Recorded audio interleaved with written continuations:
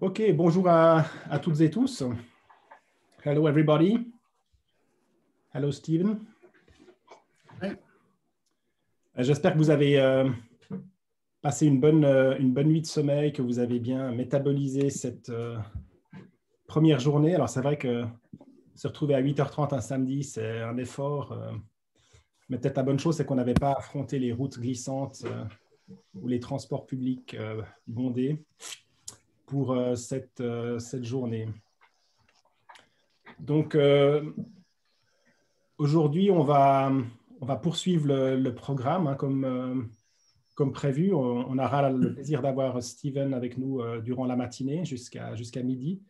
Et cet après-midi, on repassera en mode plus atelier, comme on l'a fait hier. Et puis, ça nous permettra d'aborder plus les dimensions pédagogie de la pratique et pratique épistémique, ce qui sont un peu les deux gros chapitres de la matinée, et puis l'après-midi sur la question de l'intégration et de la problématique de l'alternance en formation. Peut-être juste une ou deux annonces au plan technique. Donc, comme disait Isabelle, j'ai déposé sur Moodle l'enregistrement de la session d'hier.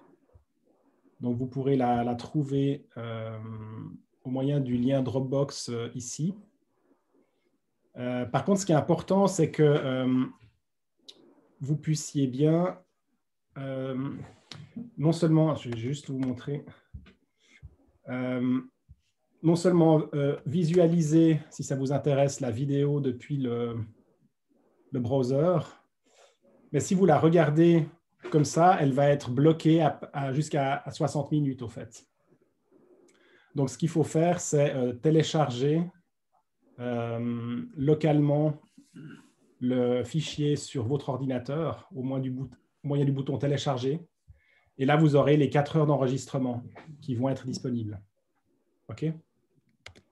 Donc, si ça vous intéresse de le regarder, c'est important bien de télécharger le fichier sur votre ordinateur.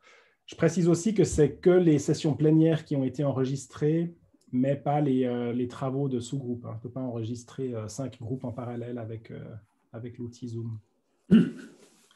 Et puis également, deuxième annonce, c'est que dans le diaporama des exposés, Steven m'a envoyé une version actualisée du PowerPoint qu'il présentera ce matin. Donc, elle figure là dans Geneva Day 2, Handout version 2. Donc, il y a quelques petits changements. Si vous avez imprimé les documents, il y aura peut-être une ou deux modifications par rapport à ce que vous aviez dans le document qui était mis à disposition antérieurement. OK. Est-ce que vous avez des commentaires ou des demandes sur le plan logistique ou pratique? Non?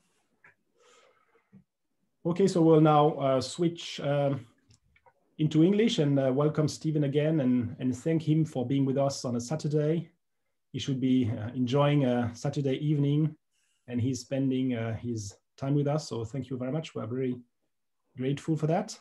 I have to apologize for Ayla Bimonte. She's not here this morning because she's involved in another seminar taking place exactly on the same dates. And so she will be with us this afternoon, but she was asked to contribute to this other seminar in parallel. So, okay, Stephen, as I told you, we had a busy day yesterday. The students were very engaged in activity 1 on workplace learning concepts and curriculum concepts, activity 2. It was very intense group work. I thought maybe I could just give you some examples of the work situations that were worked by students. It will not be exhaustive, but it will just give you a glance at the variety of situations we discussed or students discussed in groups. So there are some students working in the context of medical care, so nursing in intensive care. So this was an example that was discussed in one of the groups. We also had a situation of substitute teachers at secondary education. Physiotherapy, so also the health sector. We had the language teaching courses for non-Francophone students, so foreign French as a second language teaching and learning. We had also examples from people working in we call that aide de vie. Do you have the English term, Constance, about aide de vie in English? How would you call that? I don't have the English term. Maybe so in life aid? No, life aid is something that rescues people on the beach. Everyday assistance. I mean, people. Yeah. People assisting elderly people in their own homes. Home care. But it's not. Yeah. It's not only elderly people. It's a mix between education and care. So they also assist people working at the kindergarten or nurseries, but they can also work in senior residences. So it's called auxiliary vie, life auxiliary. I don't know. Yeah. That maybe. Yeah. So it's a people bringing their bringing kind of help in different contexts. It might be elderly care or early childhood or different contexts. And then we had examples from medical simulation, training through simulation. We also had some trainers or people responsible for training programs that had to go digital. Performing a digital transition in the field of workplace training. We had people working as night guards in toxicodependent centers. Toxicodependent people are that addicted to drugs. Oh yeah, yeah. People that work in these institutions as night guards. Yeah. We had examples from accountancy, services, and also tutoring in school for school children, helping children to do their homework or to perform in school. And also we had some examples from students having internships in their university programs in all sorts of different contexts. So it's not exhaustive, but it gives you a bit of a range of situations. Yep. We also had some examples of student work, like working in a bakery as a salesperson. Working in shops as a student for student work. And so based on this situation, students discussed both workplace learning concepts for activity 1 and also curriculum concepts for activity 2. And so what I asked the students to do for yesterday afternoon activity was to maybe tease out some of the questions that could be raised based on their work. And so we might now have a session where we can hear these questions and maybe you can bring some answers. Sure, yeah, good, thank you. Okay, so students, it's your turn now. If you can maybe try to come back with the questions that you raised yesterday. I mean, we discussed the workplace learning concepts together. So some of the questions were raised at that time, but also the curriculum concepts, you were supposed to identify questions. So I now invite you to ask them. Yes, we had in our group a question that was raised about the workplace. And it was about how do you define now the workplace, since most of us are working from home, and so the environment changed. Your workplace is the same where you live, and how do you apprehend this concept? That's a good. I mean, it's a good question. Sometimes I think it's helpful to refer to work practice rather than workplace. So, for instance, taxi drivers, their work practice is across Geneva. They might, drive in a cab, but their work practice, and there's lots of workers whose work is not fixed in a workplace.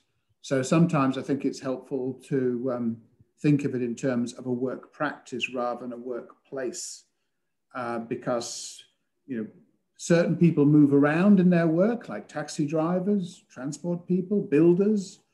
But as you're saying, now work is increasingly being done in situations like this. So that's why I think it's helpful, not necessarily to relate it just to a physical workplace, but also a work practice, which can include arrangements like this. Mm-hmm. So I don't know if that's helpful, but it takes you back from being constrained by not only the time that you're in a physical workplace, but also the kind of issues that you consider when you're not in that workplace, such as when you're thinking through cases. Doctors, for instance, talk about doing that a lot. I know as an academic, I often, when I'm working on an idea, I'm in the garden pulling out weeds or something as a way of distracting myself or whatever. So yeah, is that helpful, Matteo? Yeah, to think about it? I think maybe, and if I'm wrong, Leah will add up. It's opposing to as opposed to a taxi driver who works in his taxi and drives around Geneva. We now work in the same place we live in. It's to make the difference between when you're working and when you're just at home, not working. Yeah. And this difference between these, it's the same place, but it's a different type of, you don't live it the same way. Engagements. Yeah, it's a different type of engagement. Thanks. Yeah. Now, I think it's a good point. And I mean, one issue people talk about is where does work life finish? I was talking to some young people who are having to work from home in a very small apartment. And what one of them does is in the morning, he gets up, he has his breakfast, and he actually puts on a collared shirt. And he goes for a walk around the suburb and then comes back to where he lives with his partner and commences his work. And then at the end of the day, he finishes and he just goes for a walk around. And in some sense, that for him, that works in terms of making that break. So that's an instance of where that happens. But of course, there's lots of workers who find themselves on call. A lot of health workers, they're waiting for this to go off. Firefighters, they're often on call. They're waiting in the fire station. I don't know what you call it in French. And they're waiting, and maybe they're training, and then all of a sudden the alarm goes off, and then they have to get in the fire engine and go and fight fires. But mainly firefighters don't fight fires anymore. They get people out of wrecked cars.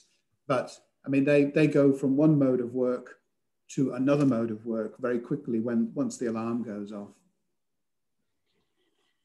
Yeah, maybe if I can, John, add to the discussion. I think what is also interesting to consider with working from home is how it may also impact engagement and affordances. I mean, referring back to concepts of workplace learning, because this is something that is very much discussed now in Switzerland. I'm sure it's also discussed in other countries. Is for instance, when people are working from home, how can we make sure they are really working? How does the organization exert a control on their level of engagement?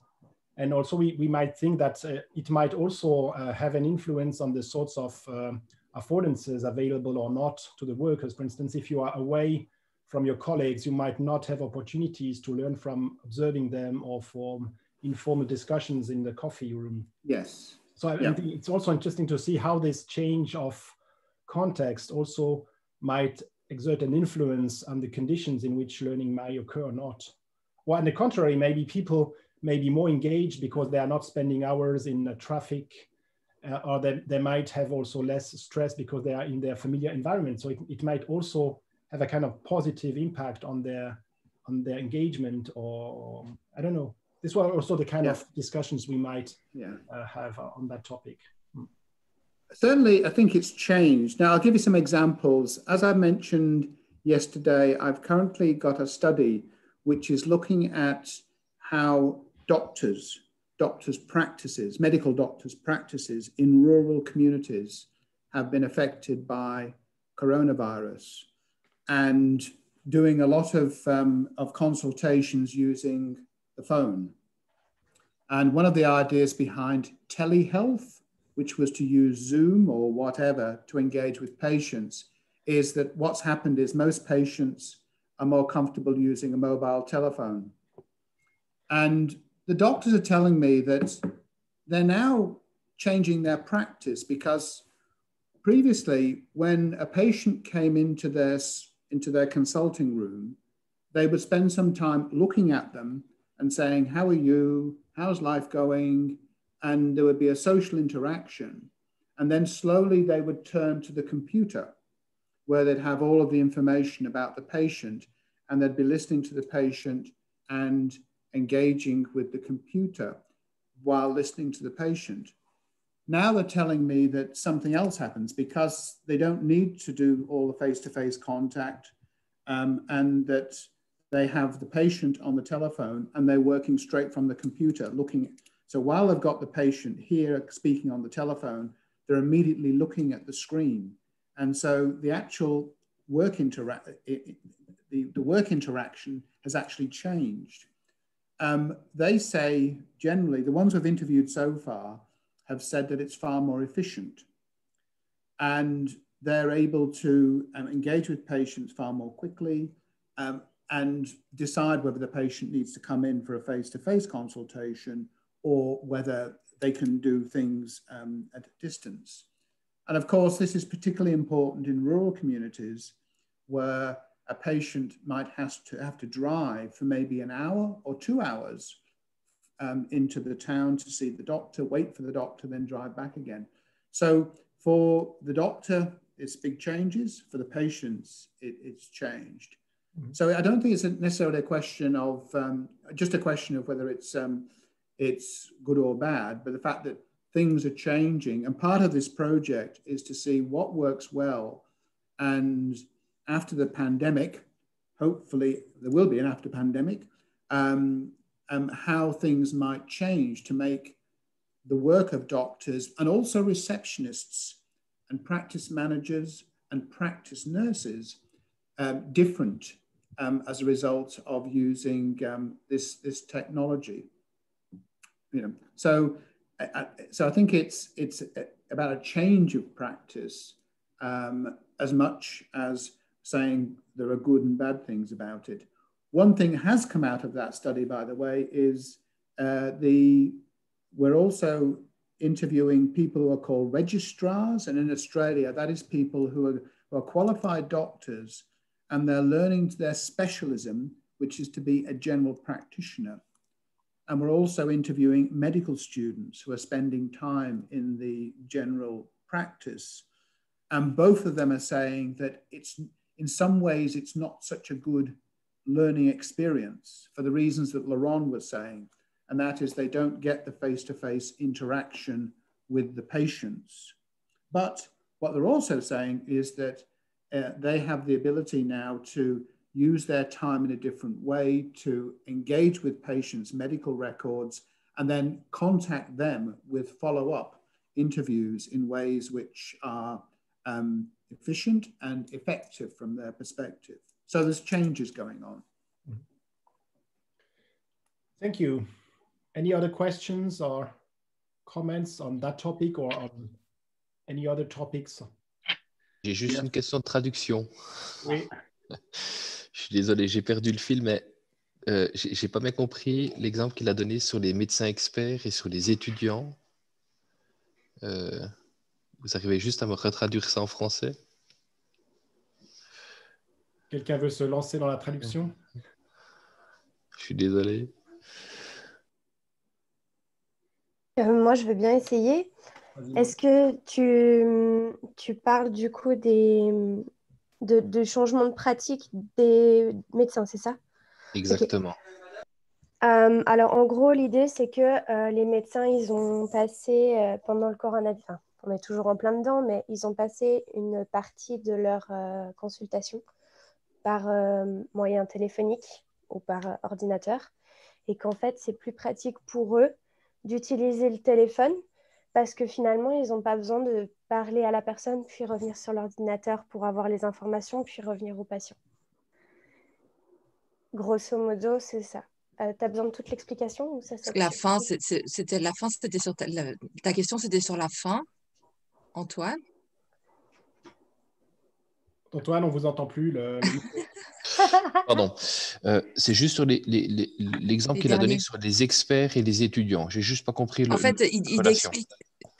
Non, il expliquait que c'était les étudiants, enfin des médecins qui sont déjà diplômés de médecine, mais qui sont en train de faire leur spécialisation. Et puis, il y avait encore des études, et donc qui saura être médecin généraliste, de ce que j'ai compris. Et puis, il y a les étudiants en médecine qui sont en train de faire de la médecine générale dans leur cursus d'étudiants, qui disaient que l'expérience n'était pas très positive, de leur point de vue. Okay, si j'ai bien compris. Je pense que c'est ça. Oui. Merci beaucoup pour les traductions. So, Stephen, we had some translation going on. Yeah. The students translated what some others did not quite understand. Merci. Thank you. Okay, any other questions that yeah, we had Lawrence? Yeah, we had a question in our group. So one of my colleagues had to face a crisis situation where she had to overnight digitalize all her courses, her classes. So it's a situation of stress, and it's on this the health situation that where she needed to digitalize all her classes. And we were wondering, how can you define a curriculum, a learning curriculum, in unforeseen situations where people have to, are faced with crisis situation, stress, and all these unforeseen situations? How can you define the curriculum inside these situations? Yeah, well, I think it's a very good question. What I think you do is you look at what happened and see what is effective. And that was a question, by the way, that we asked in these general practice situations. And we said, because what happened in these doctors' surgeries is they had to change things virtually within a day or so. They had to change their entire practice. And I asked one of the doctors about, the doctor was asked, I said, what planning would you put in place if you had to do it all again? And he said, if we went through planning, it would take months and it would be a mess.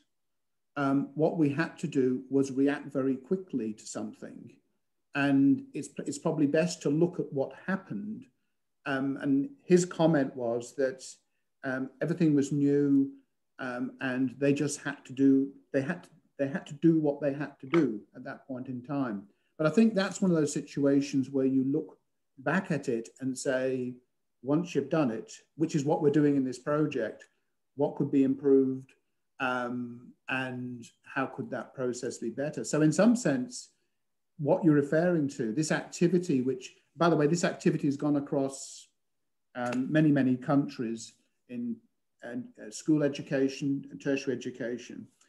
I think it's a question of looking at it and saying, what can we learn from that, and how can it be improved, and how can we make that a better experience?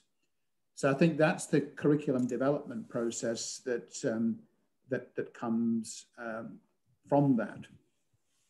That's why, by the way, a lot of the stuff I'll be referring to today comes from anthropology, which looks at the way in which cultural practices are learned and transformed, and what goes on. And we can look at those situations and learn from them. And I think that's where you generate the curriculum from. Because it's from practice, and so practice is constantly changing, and then you make sense of it. And I think you try and respond to it. I think that's one way of answering the question, Lawrence. Okay, thank you. And maybe just to move on that same topic, I have the feeling that curriculum concepts, I mean, based on this anthropology, the work of anthropologists that you referred to is very much based on practices that are quite stable across time. They are heritages from history. So I think they are all this sequencing of activities. When we think about tailors or pottery, this is something that is really established in the long term for a kind of sedimentation of historical practices. If we think now about the situation we were discussing in that same group about this trainer that has to face unforeseen, rapid and radical changes and quickly adapt and completely change her work habits, how do curriculum concepts apply to this rapid and radical revolution of work? Is it still relevant to think in terms of curriculum, or are we in a completely different paradigm that is not really designed or adapted to this kind of long, stable cultural, historical practices of the curriculum? Yes, I mean, I think of the three concepts of curriculum that I mentioned in that PowerPoint, we have the intended curriculum, what's supposed to happen, and then the enacted curriculum, and then most importantly, the experience curriculum. And so in this situation, I think people said the intended curriculum is we need to move on to digital interaction because people can't meet face to face. So that was the intention, and then that was then enacted by educators, and people were constructing meaning depending upon what kind of resources they had available to them, their familiarity with digital means of engaging and interacting with students. And they're also interacting with new platforms such as Zoom and Teams that came along, and people were finding that, for instance, people say that Zoom is far better for doing this kind of activity and that Teams is less good for this type of activity, and people have discovered this through engaging in it. So I think it's very much about the enacted curriculum. And in many areas in vocational education, one of the problems that we've been facing for a long time is that governments come up with these prescriptions of what is to be taught and what is to be assessed. And then the difficulty has been how that is enacted, because it doesn't work out in the same ways that's intended. And one of the things that's come up, certainly in this country, when schooling had to be done through homes, was that many young people didn't have at home laptops, didn't have tablets. So the enactment there also had to extend to trying to provide those kind of resources, but also have the resources in accessible forms for learners who were not ready to engage with it. So I think we can use those key concepts of curriculum, the intended curriculum, and one would hope that there is a clear intention behind these things to have an approach to education which is based on digital engagement and digital interaction, and then how it's enacted and how people address the particular problems they have. And some of the issues I'm hearing is that some courses, fine, they're all based around text. So it's not a real problem to actually translate text into digital form. But for instance, your colleagues who are working in physiotherapy, what they have to do is produce videos of small exercises for students to learn how to manipulate people's elbows or necks or arms or shoulders. And so even that kind of instruction has to be done in a particular way. And then of course, you then have to come up with ways in which the assessment can be done. And so for instance, in physiotherapy, what I'm aware of is that students have to take videos of themselves working with people to demonstrate they have the skills. So I think it's that enactment of the curricula that is where these issues are played out, and that anthropology I think can be helpful there, because anthropology isn't always about long-standing processes. For instance, the work of Chuck Darrah, D-A-R-R-A-H, his work was looking at how a computer manufacturing company in California, the work that went on there and how problem solving went on there through the design of computers and the manufacturing of computers. So I think by looking at the practice, you can help understand how the tasks that people are faced and what they're engaging with. And what was interesting about Darrah's study, by the way, was that what he found was that the company gave huge amount of support and a huge amount of attention to the computer designers, but gave very little support and very little guidance to the people who are manufacturing the computers. And they were having to deal with all sorts of very intricate problem solving associated with the supply of components, which were not always available to make the computers and to keep up with a production of computers. And what they found was that although the computer designers were very well paid, very well supported with professional development, had nice offices, they were engaging in problem solving at the same level as the production workers who were actually trying to produce the computers. So what was interesting there was that a group of workers, through understanding what they did, it was realized that the actual production workers were engaging in a lot of problem solving activities. So I think that's the sort of insights that anthropology can bring, not just with stable practices, but practices that change. Okay. Maybe I will just try to attempt a very quick translation, a synoptic translation into French, because this question was raised yesterday by Isabelle, and she asked that if we can do some short translations in French, that would be helpful. So I will just try to do that. It will just. Laurent, je suis en train de faire un résumé en français en fait. Ok, par écrit. Par écrit, ouais. Ok, d'accord. Et du coup, je l'enverrai sur le chat. Merci beaucoup. Très bien, merci Laurence. De rien. Okay, so Laurence is trying to do a summary in French in written form, so we don't need to translate it orally. Thank you. Okay, thank you, Laurence. Any other questions or topics?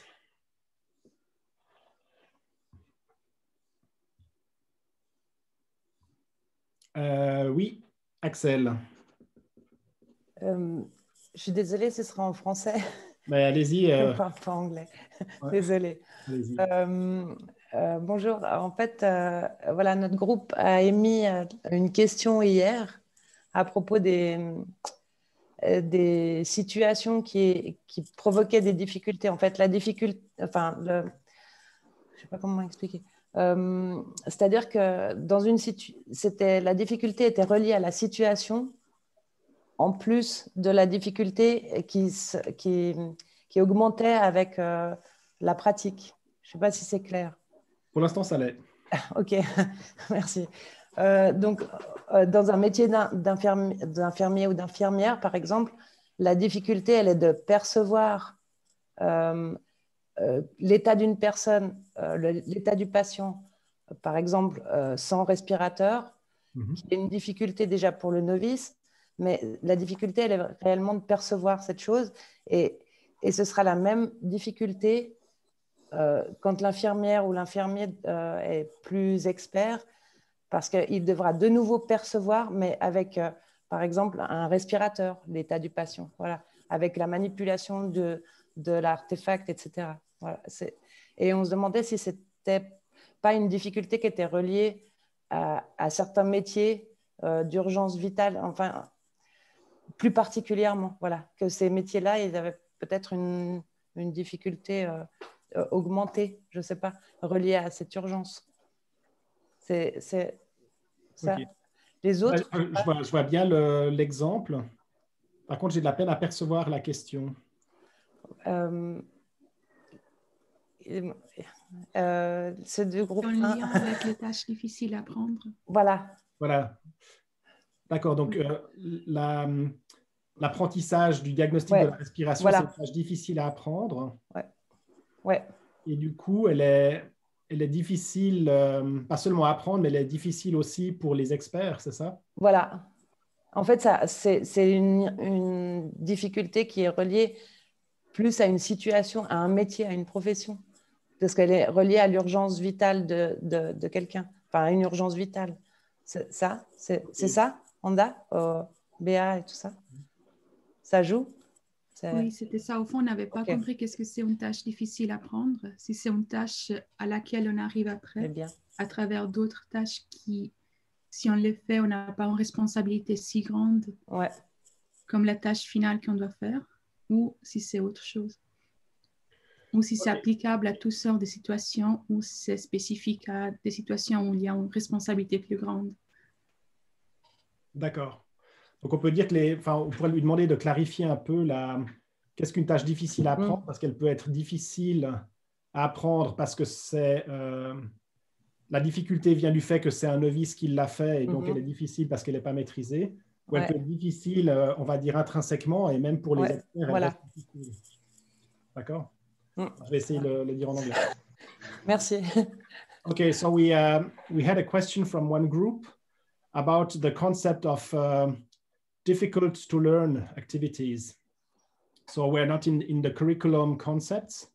So the observation made by students was that what you term a difficult to learn task. I mean, there might be different situations or different sorts of difficult tasks.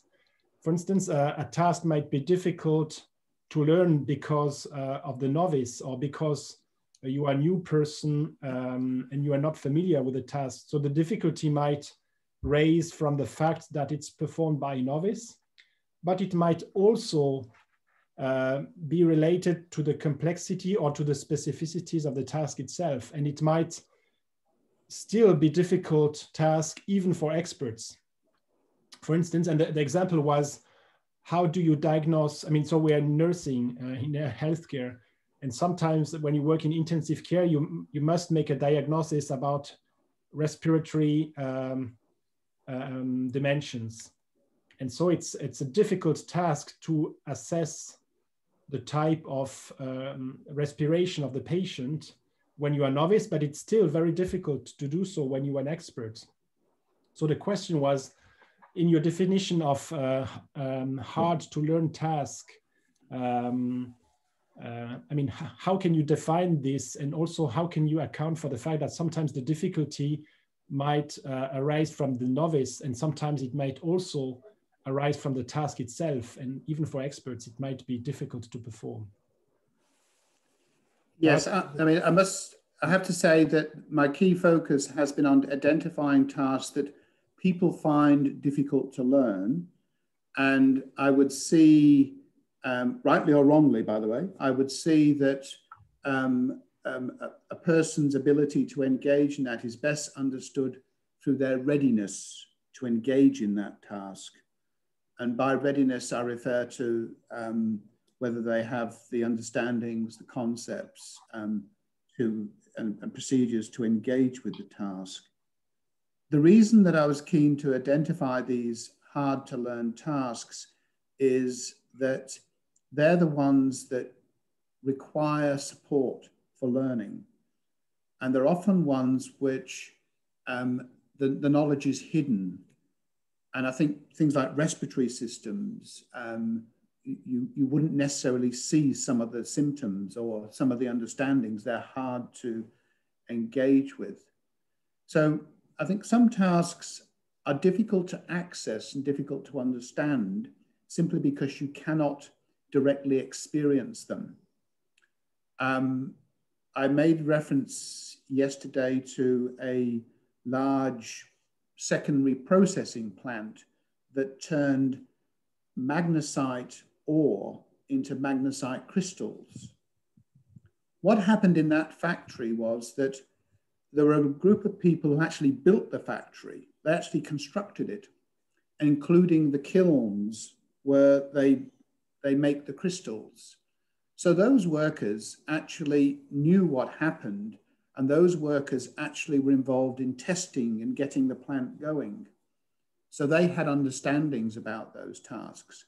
But that's a kiln that operates 7 days a week, 24 hours a day, and it is very high temperature and you can't go near it. You have to have protective gear even to take samples from it. So for the next generation of workers, it was very difficult for them to understand what was going on because you can't experience it directly. So there had to be processes whereby workers could come to understand that because they couldn't experience it directly. So there's those kind of tasks that you can't experience directly, that can be difficult to learn. There's also tasks that have symbolic and conceptual knowledge behind them, which can be very difficult to learn because of the demands of understanding them. So I would see the problem as having two dimensions. Firstly, tasks that are actually just very complicated, and they have a complex of factors associated with them. Then you've got tasks which are very difficult to learn simply because you have difficulty experiencing them, accessing them. And you have that trajectory, but then you also have the readiness of learners to engage with them. And you know, that there's two different sets of factors there, I think. But so that's why I was keen to try and identify those tasks which are difficult to learn, because they're the ones that people said they needed support for learning. Does that begin to get close to responding to your question, Laurent? Or the question? It was Axel's questions, actually. Yeah, sorry, Axel's question. Yeah, sorry. Vous avez besoin de traduction ou ça va comme ça? Le micro. Je veux bien une toute petite traduction, ce serait gentil, s'il vous plaît. D'accord. Quelqu'un veut essayer la traduction?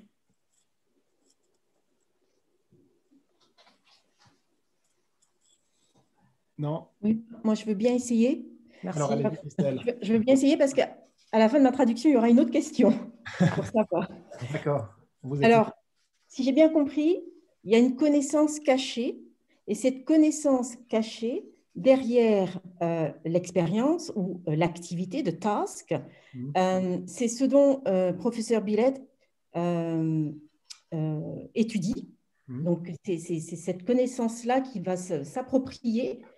Et en fait, toutes les difficultés derrière ces tâches, c'est cet élément-là qu'on va essayer de rendre compte. C'est ça? Oui. Alors, moi, c'est une partie de la réponse. D'accord. Hidden task. Knowledge is hidden task. Et ce que professeur Billet essaie de nous faire comprendre, on doit to engage, justement, on doit provoquer, comment je peux expliquer to engage? On doit provoquer cet engagement. Engagement, oui. Oui, pour comprendre l'apprentissage. Alors, est-ce que je peux poser ma question par rapport à ça?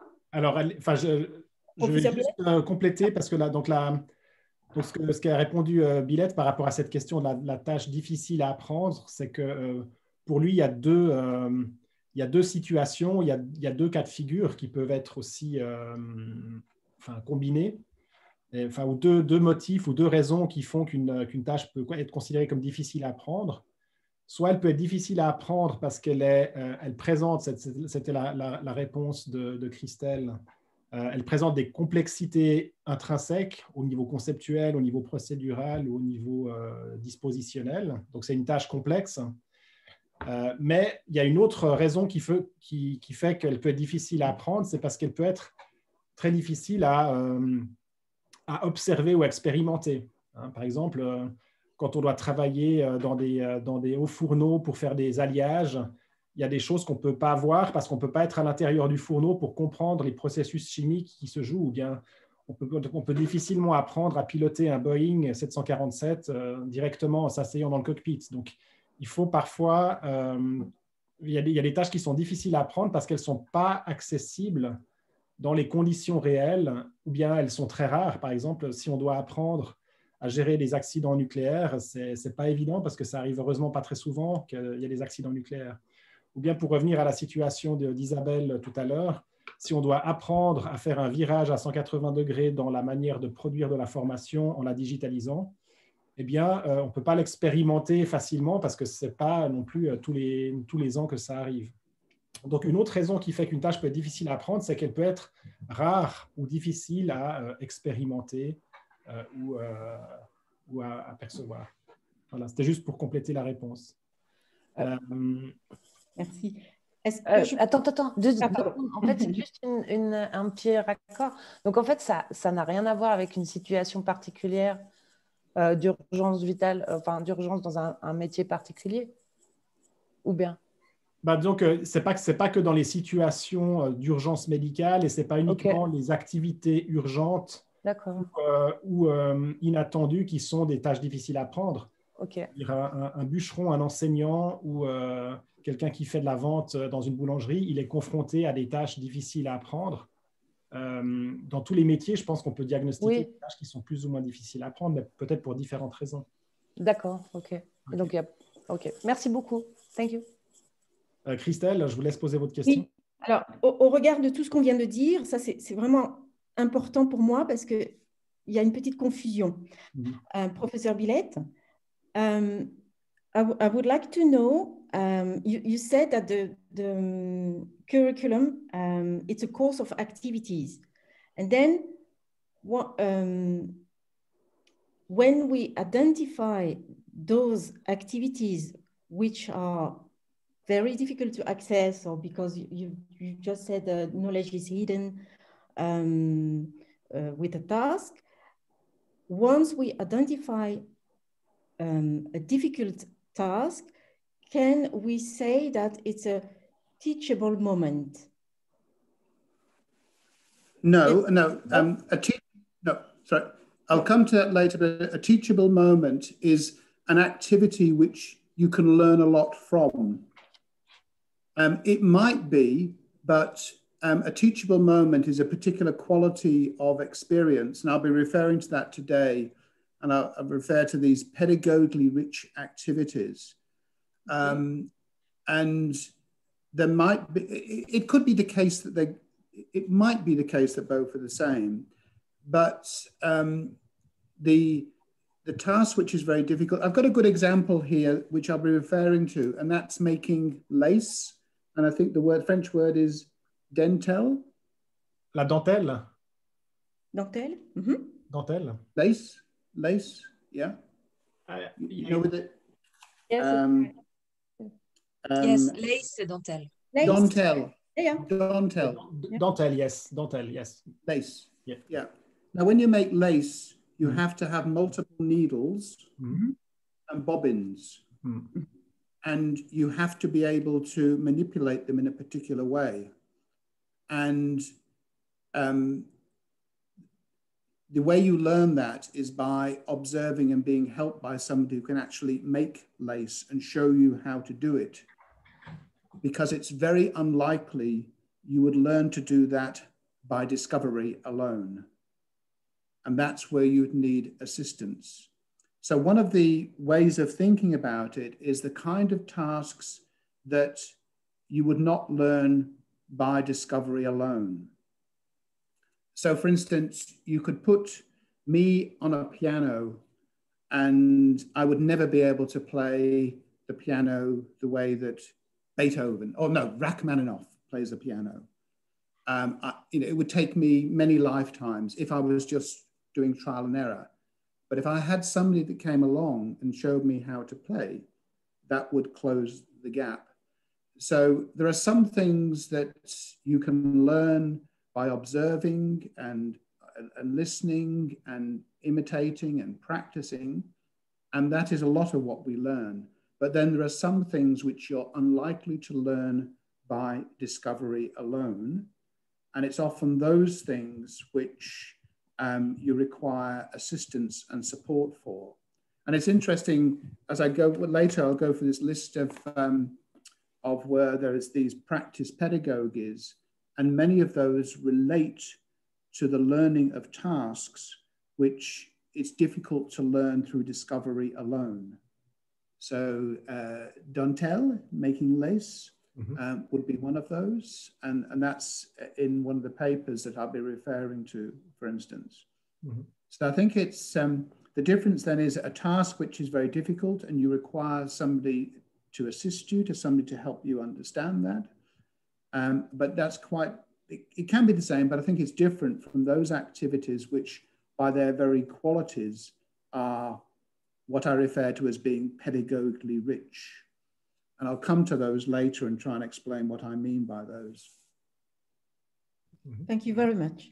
Is that helpful? Yeah. Yes, because it was a bit confusing. The teachable moment. Yeah. And yesterday we had an activity to do, and then we had this difficulty within our groups, how to identify this sequence. Yes. Yeah. But one thing I will say here, and I made the point in the video, is that I've interviewed people in workplaces who are experienced and people who are novices. And I often find that the novices are better at telling you what is difficult to learn and what is not difficult to learn, because they've recently gone through the process. And that is related to something I talked about yesterday, which is the process of proceduralization. That once you've learned to do something, you can do it without conscious thought. And it seems easy, but the learning of it initially was quite difficult. And we encounter this when we try and teach our children how to tie the shoelaces. We do it without thinking. And then we try and tell our child, you have to do this. And then you realize what we're telling them is not what you're actually doing, because it's become so automated. So that's why I think it's important we talk to people who recently learned, because they're the ones that probably know what is difficult about the task, to learn about the task, but they also might give you interesting insights into how they learn the task.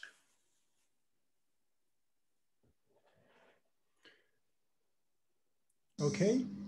Moi, j'ai une question. Oui. Alors, on vous écoute. Ma question concerne évidemment la simulation.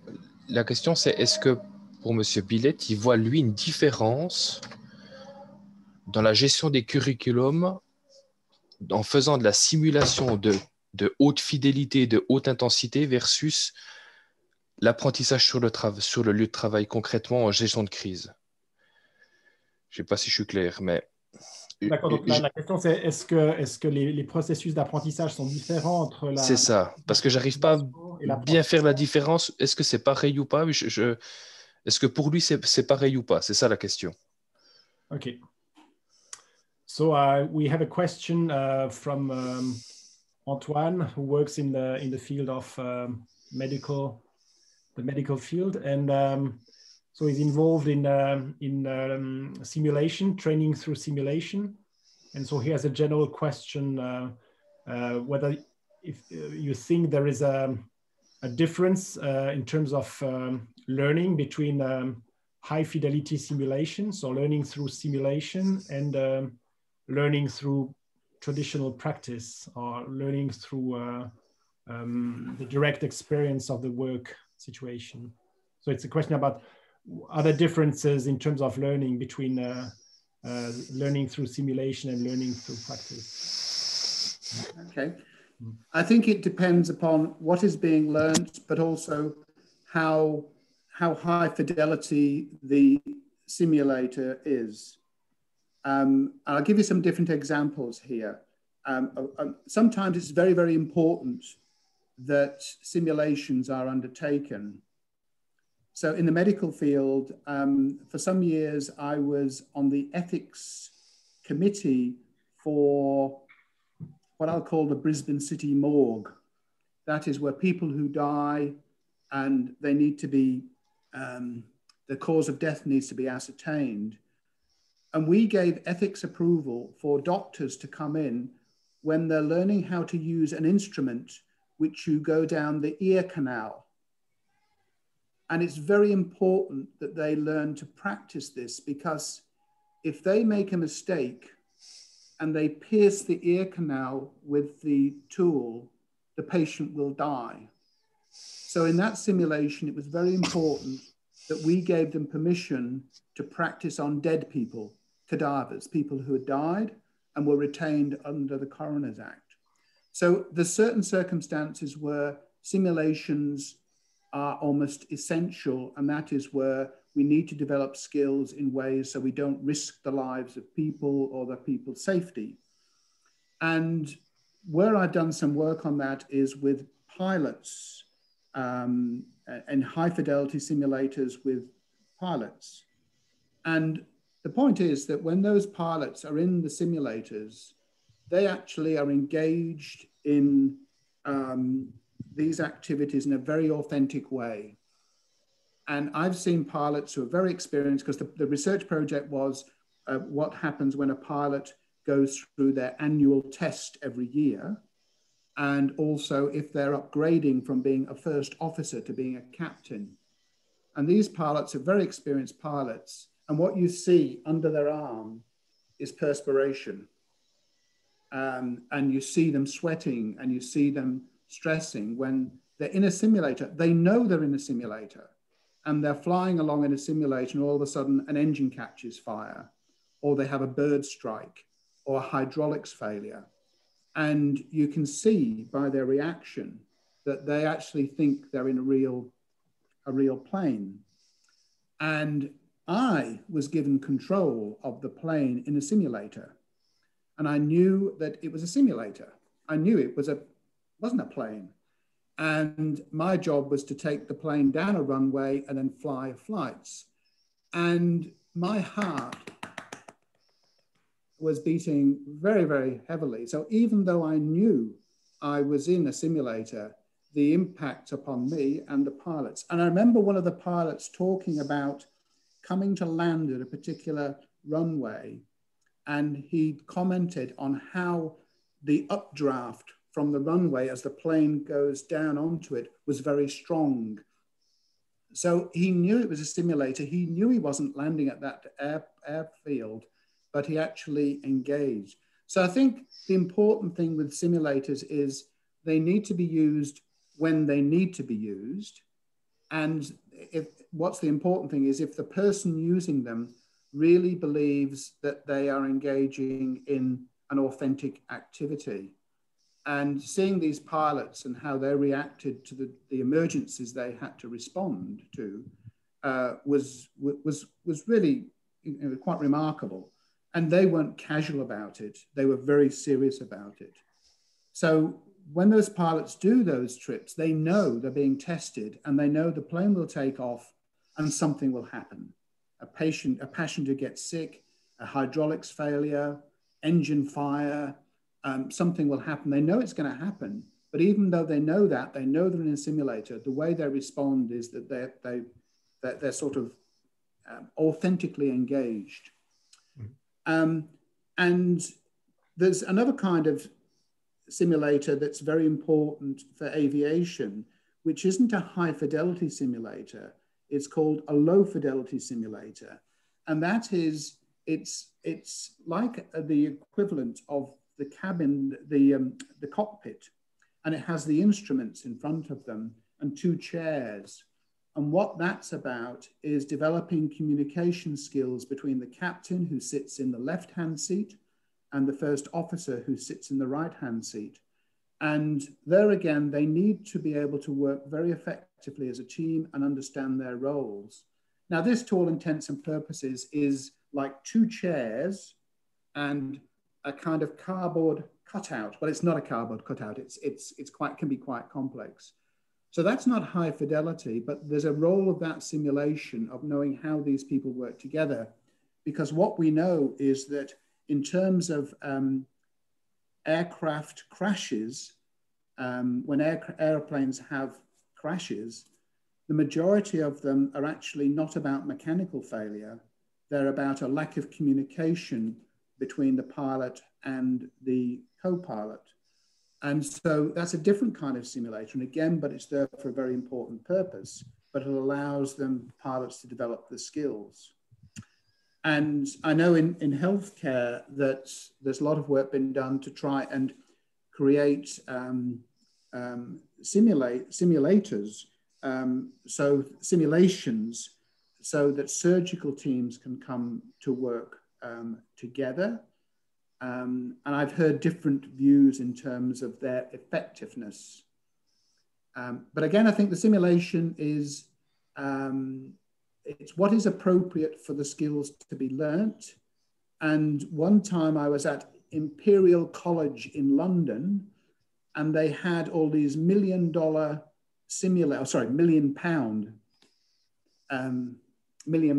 simulators, but on the floor, what there was a whole pile of medical staff working on watermelons.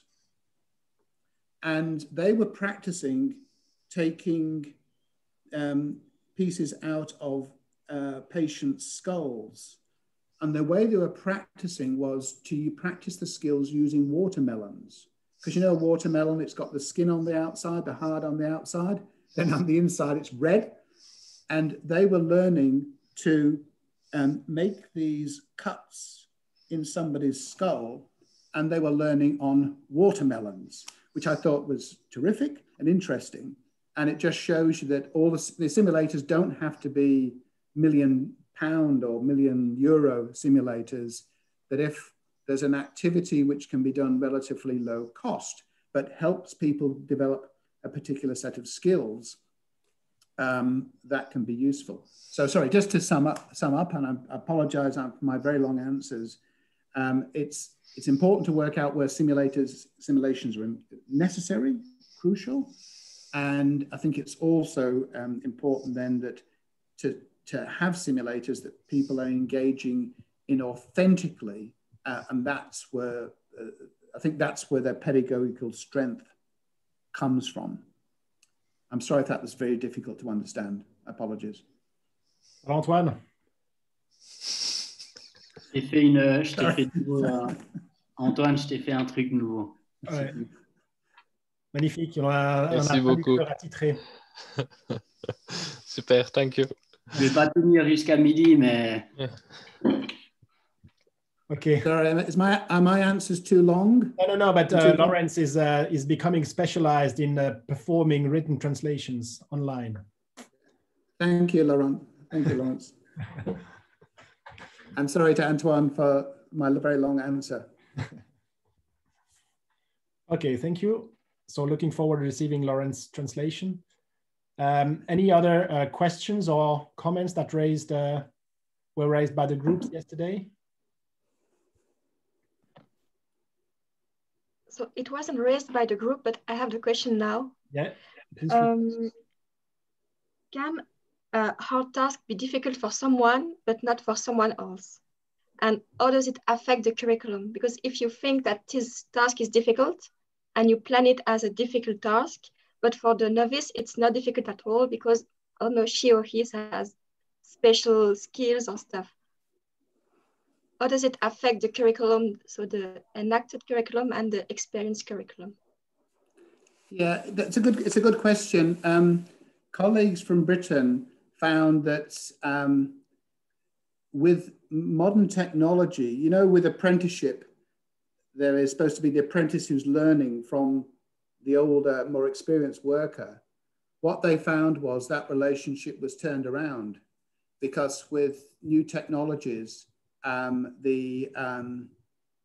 of the younger people were far more adept, far more competent in using electronic technology, and they were actually helping the trades workers who didn't have that understanding. So the whole apprenticeship thing was kind of being turned around a bit. Is that the question you're asking, or is it about the fact that some people will find tasks more easy than others? Yes. Yeah. So I don't have an example yet, but I thought maybe an hard task can be thought as difficult because it was difficult for, I don't know, the novice for 1 year, but yes, it's not difficult for the new ones for some reasons. Yes. And I mean, and you're quite right. And in terms of, for instance, what is non-routine, a non-routine problem solving, which I was talking about yesterday, what for one person will be a non-routine problem, for another person that will be a very routine problem. Now, the normal trajectory is that as the more experienced you are, the problem becomes routine. The less experienced you are, it's non-routine. So talking to a physician and in an emergency department, he was saying that often medical students and junior doctors are really shocked on Friday night and Saturday night in emergency departments when people come in who had car crashes, they've had sporting accidents, they've been drinking and people have been fighting. But for a very, very experienced emergency physician, this is routine. This isn't shocking. This is not new, and they're not surprised by it. But for novices, so that's how that's often seen between the difference. But you could also, which I think is what you're saying, is because of your personal experience, you could have had a lot of access to particular experiences, so that what people think will be difficult might not be difficult to learn. And an example that comes to mind, I'm sorry if my examples are very long, but many medical students find surgery a very difficult area to work in and find it very confronting, and they find the environment very, very difficult. And we came across in one study, we came across a woman who said, I don't find it intimidating. I don't find it a problem. And she was the daughter of 2 doctors, and she had grown up involved in lots of things because her parents were in a small town in New Zealand.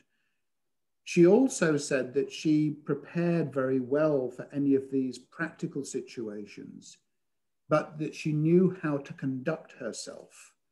And so what for some other people was a very difficult learning situation, for her, it wasn't confronting and it wasn't difficult. So I think you're right. I think there are person-dependent processes around it. And I know, for instance, that doctors who are training to be pediatricians, that is, doctors who work with children, those who don't have children themselves or haven't had access to children often really struggle to know how to interact with children. Yet doctors or medical students and junior doctors that have had lots of access to young children, for them it's not a problem because they're quite used to interacting with children and younger people. So I think you're right. I think there's an element of it which is person dependent, depending upon what you've previously experienced. Jan Valsiner refers to this as the premediate experiences. the kind of experiences that you've had, which prepares you for engaging in the experience of the moment. So depending upon what you've experienced previously, you might, be able to engage with something productively where another person might not be able to engage it productively. So I think it's the kind of experiences you've had earlier, which then the kind of learning you have, the knowledge you have, which shapes how you engage with that, the particular experience. So that's the person dependence side of it. Okay. Thank you. Does anybody need a translation, or is this okay? Any other questions or comments regarding yesterday's activities, curriculum concepts, or workplace learning concepts?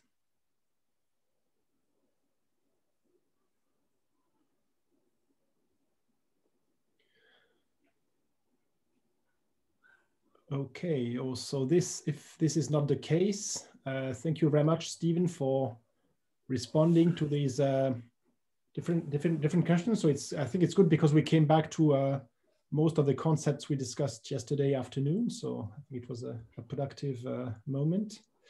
I suggest maybe we do a short break now. So there's a kind of transition between this discussion session and your talk on guided learning and pedagogic practices. And so I suggest we meet again at 10 o'clock Geneva time. So this will be in 15 minutes. And so maybe we'll do another short break later in the morning. So I think it's good if we have this just time for doing a coffee or tea so that we have a small break. How does this sound? It's okay for you? Yeah. Thank you for your questions. Thank you.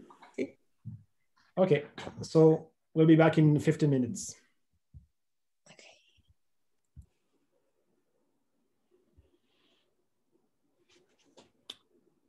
Okay, so I hope you enjoyed the break, had a coffee or tea or anything else. So I just wait until everybody's back.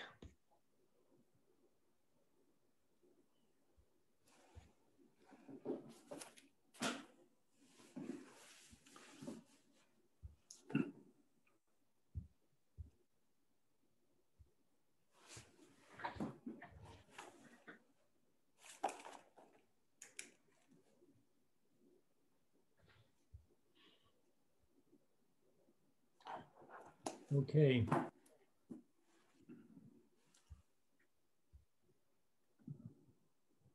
Donc, vous avez vu que Lawrence a mis dans le chat la forme écrite et traduite en français de quelques réponses de Stephen. Lawrence, vous êtes là? OK. Je voulais juste voir avec vous si c'est OK que je mette ce document sur Moodle. Vous êtes d'accord avec ça? OK. Donc, je le mettrai, téléchargez-le si vous pouvez, parce qu'une fois que le chat sera fermé, ce sera peut-être plus difficile d'accéder, mais je l'ai sauvé et je le mettrai sur Moodle. Merci encore. Okay, so Stephen, I give you the floor now for presenting your presentation for this morning session. Thank you, Laurent. And I will...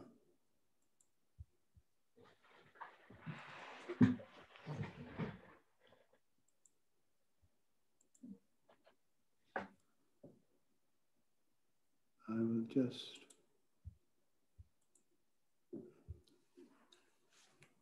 Okay, hopefully you can see that. Yes. It's good.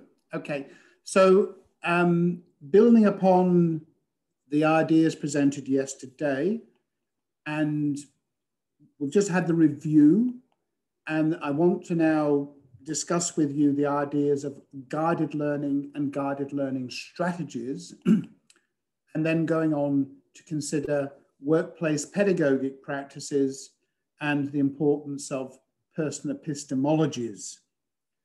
And then this afternoon, your time, in the middle of the night for me, we'll be considering how we integrate students' workplace experiences in their tertiary education programs, vocational education, higher education. And we've considered this recap of workplaces as learning environments, the various contributions and limitations to it, and you've brought up good examples of some of the complications that are brought about by contemporary changes, for instance. And you also discussed these ideas of the learning, the work or the workplace or the practice curriculum. So a key consideration here is that workplace experiences alone may not be sufficient. Therefore, we need to organize them, to augment them, and potentially to integrate them for tertiary students. So the organizing is the practice curriculum. The augmentation comes from the pedagogic practices and how the learners engage using their personal epistemologies, and then how we come to integrate those experiences. So the overall concern here is how can we make workplaces more effective learning environments for workers and also for students. Sorry, I should say workplaces and work practices. So one approach is to consider guided learning at work. And I have a definition here.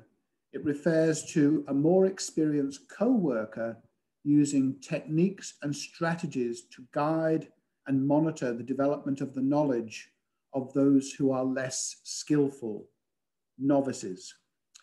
This approach places the emphasis, the onus on the learner to engage in the thinking and acting required for rich learning. And that is, the learners are encouraged and pressed into knowledge construction, and reinforcing activities are provided by the more experienced co-worker. So this was work I did some time ago, 2000. And I engaged in a series of studies across different kinds of workplaces to evaluate the concept of guided learning at work. The key idea behind it is that it's the learners that need to do the thinking and acting, that they need to be pressed into considering, making decisions, and coming up with responses, and then monitoring those responses. And it's very much about putting the learner in the driver's seat. It's not in the passenger seat, in the driver's seat. Now, a project I was involved with medical junior doctors, what in Britain is called FY1 and FY2 doctors in their first and second year. What that found was that although these doctors during their medical education had spent a lot of time in the workplace, that on that Monday morning, when they first became practicing doctors, sometimes they weren't equipped. In fact, of the ones that we interviewed, all of them said that when it came to that Monday morning, when they became doctors and they were making the clinical decisions, they found that they were deficit in their knowledge. And much of it had been that throughout their medical education, they had been shadowing other people and they hadn't actually been making the clinical decisions themselves until that Monday morning. So the importance of putting the learners in the driver's seat so they're making the decisions and doing the thinking and acting that's required for the work. So a guide, some premises here is that individuals actively learn more than they are taught. So this comes from the work of Barbara Rogoff, who's looked at traditional apprenticeships within diverse cultures. And that Jan Valsner has made the observation that didactic teaching, that is a transmission of knowledge, is limited in its efficacy, exactly what I'm doing now. And it's also said by the anthropologist in gold that guided active meaning making may be more effective than direct teaching for much learning. So guiding the learners into active thinking and active action is often more effective than direct teaching for much learning. And that's Tim Ingold there. And this seems to be particularly appropriate for learning through workplace activities and interactions, and that expert guidance can make accessible knowledge which cannot be learned through discovery alone. And that was a point we were discussing earlier. So the expert there is to provide experiences, but then intervene when the novice will have difficulty accessing that knowledge because it is difficult to discover through discovery learning alone. So often this is referred to as mentoring in, for instance, the human resource development literature. And that literature suggests that there is 4 levels of mentoring. There's the kind of mentoring that goes across somebody's working life, where somebody will provide support and say, well, you should try this, here's an opportunity, do that. And then there can be about providing experiences and monitoring progress. And then there can be the direct guidance that's provided by one person working with another. And then there can be indirect guidance, and that is when the learner observes and imitates those whom they are observing and working closely with. And I guess much of what we're going to focus on is 3 and 4 here, this direct guidance in the workplace. And in terms of the development, the use of guided learning strategies, these were some strategies which were tried in workplaces, in studies that I engaged in a range of enterprises in Australia. For the development of procedural skills, that is how you go about achieving goals, the classical approaches of modeling a task, coaching, and then scaffolding were tried. And then in terms of conceptual development, using questioning, diagrams, and explanations. And these strategies were used and trialed in the workplace.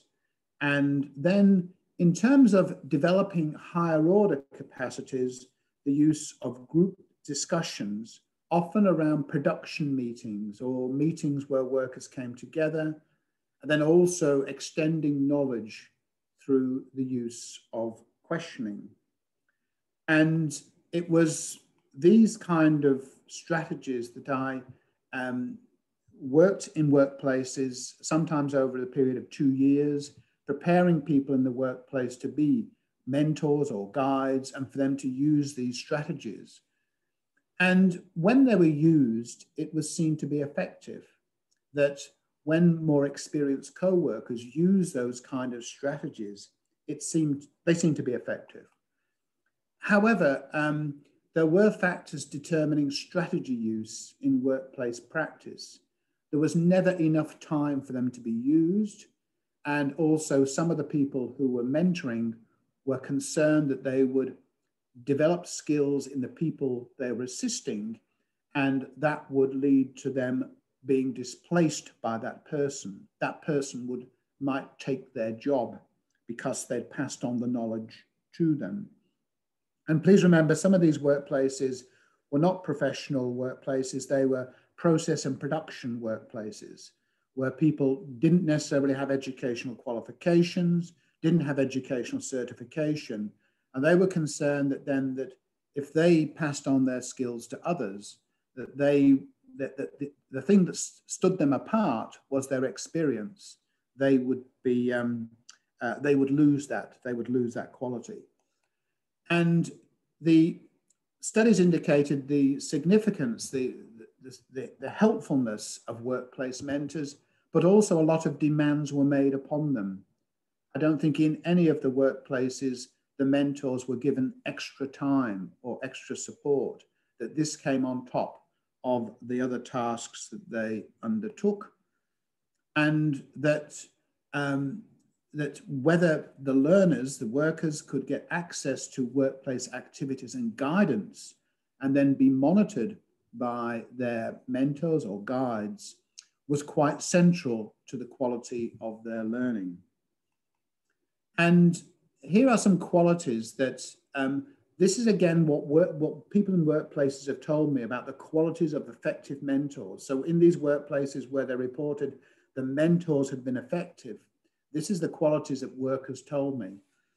So having expertise in the work area, being an expert other, can handle novel problems, and they've actually got knowledge to pass on. They must be viewed as being credible. That is, being competent, being seen as being competent. Often what happened is that when I went to workplaces and said, I want to prepare somebody to be a mentor or a guide, I would get supervisors. And sometimes the supervisors were not actually competent in the field, in the actual work. And so they didn't have the skills and understandings to pass on to workers. But I'll give you an example of where a worker was seen to be highly credible. This is what's called a D9 dozer, a very large bulldozer that's used in open cut coal mines to remove the overburden, to remove the soil that exposes the coal seam. In one of the mine sites, one of these dozers went over the coal wall, and you can see the coal wall just there. And this piece of equipment, which is worth millions of dollars, was stranded down on the coal wall. And you can see a coal wall on the other side of the picture. What happened was one worker went down, got inside the cab, and then got the vehicle working, and then used the shovel at the front to actually create a roadway and gently drove the bulldozer out of the predicament it was in. And this man was seen as being a hero because he was very competent at doing it. And so that man has enormous credibility in the workplace. People take that man seriously. Whereas somebody with just a trainer on their white hat would not be seen as being credible. So it's helpful to be seen as being credible, to being an expert in the workplace. And part of that then is understanding the goals for actual work performance, what is required to be successful in the work performance, and to actually value mentoring, see a need for it, and the knowledge to be learnt by the learners, and having a willingness to share the knowledge and also be a guide for learners rather than being a teacher, not telling them things, but actually guiding the learning. So these were the views that came from people in that earlier study about what qualities of people who are good, effective workplace mentors. So that's that brief section on guided learning. Did you want me to stop sharing now and we can discuss those before we move on, or would you like me to keep going?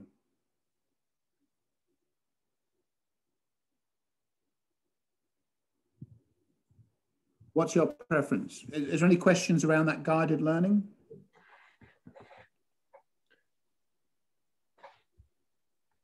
Is all that fairly straightforward?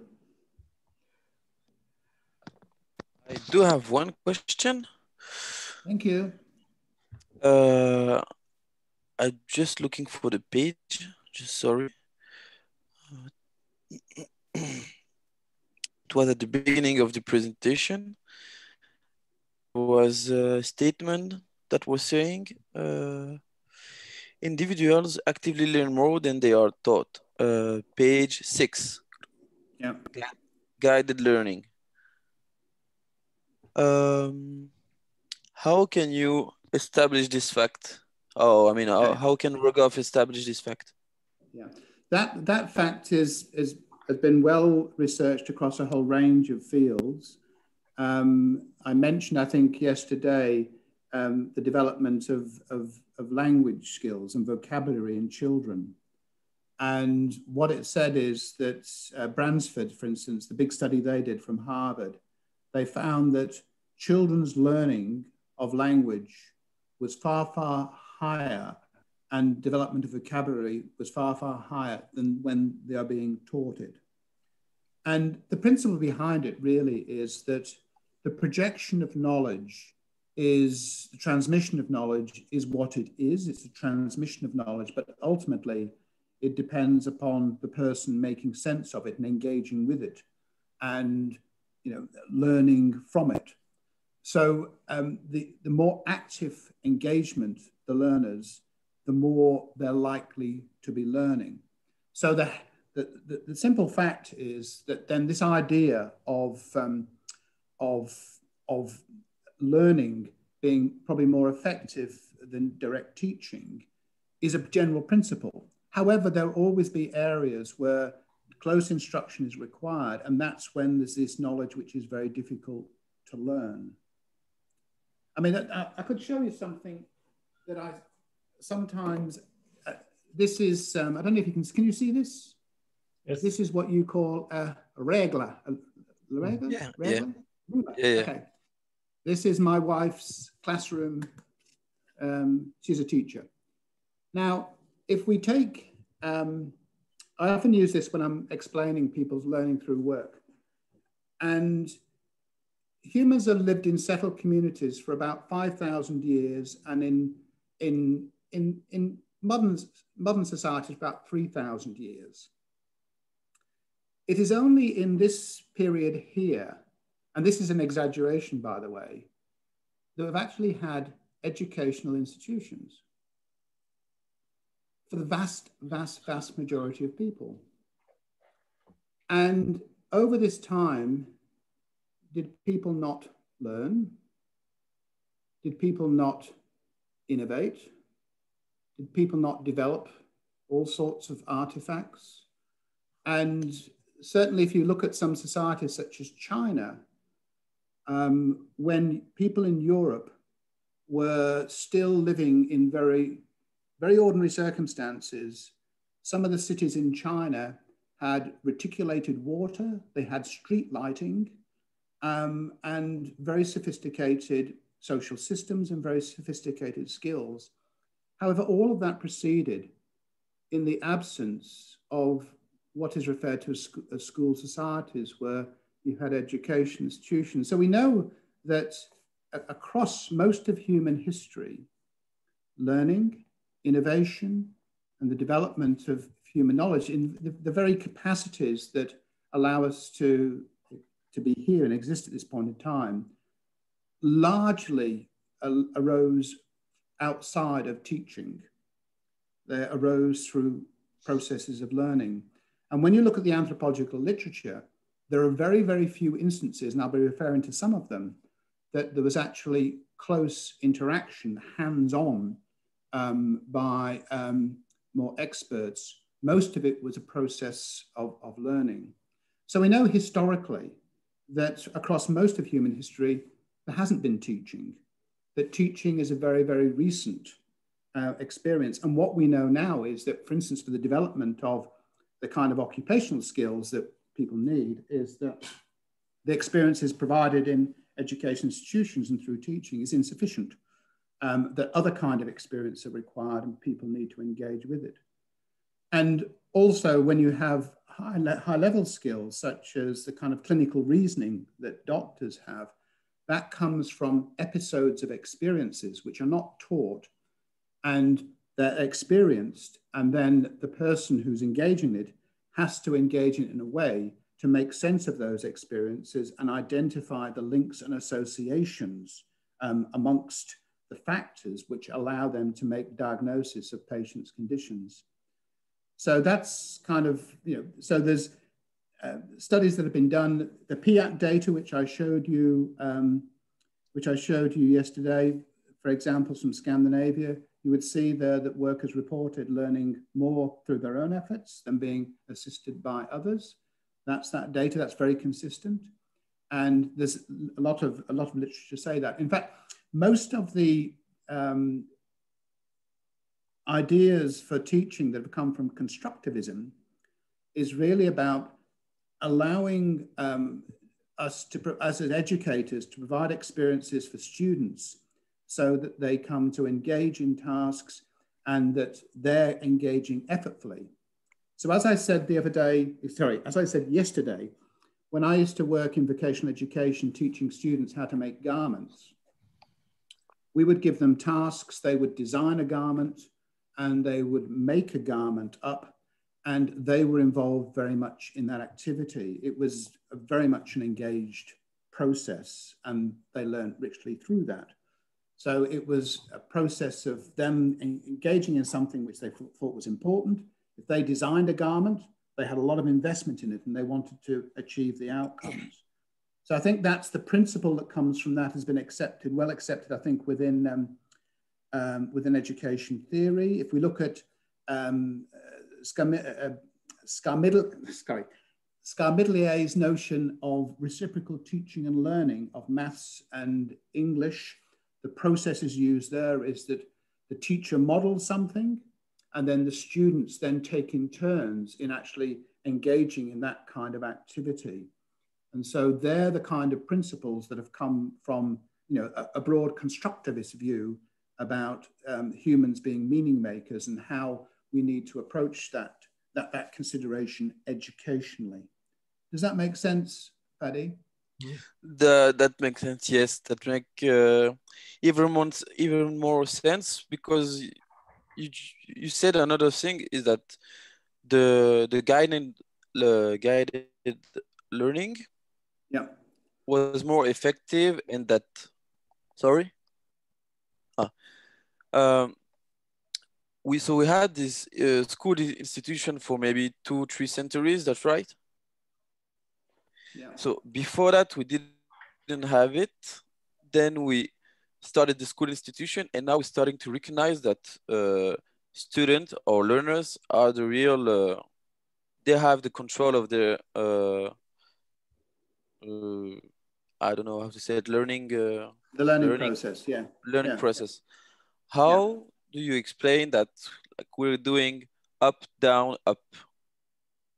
Maybe you can answer that at the end of the presentation. Yeah, it's a very long question, but I mean, essentially, educational institutions were established by church or state, and much of the reasons they were established was about bringing social order and, you know, having societal order. And most of the nation states formed those education systems at the time when nation states were being formed, and much it was about getting young people to be conformed and making sure that they were able to participate in the economy, but also making sure that they were able to fit in with the nation state.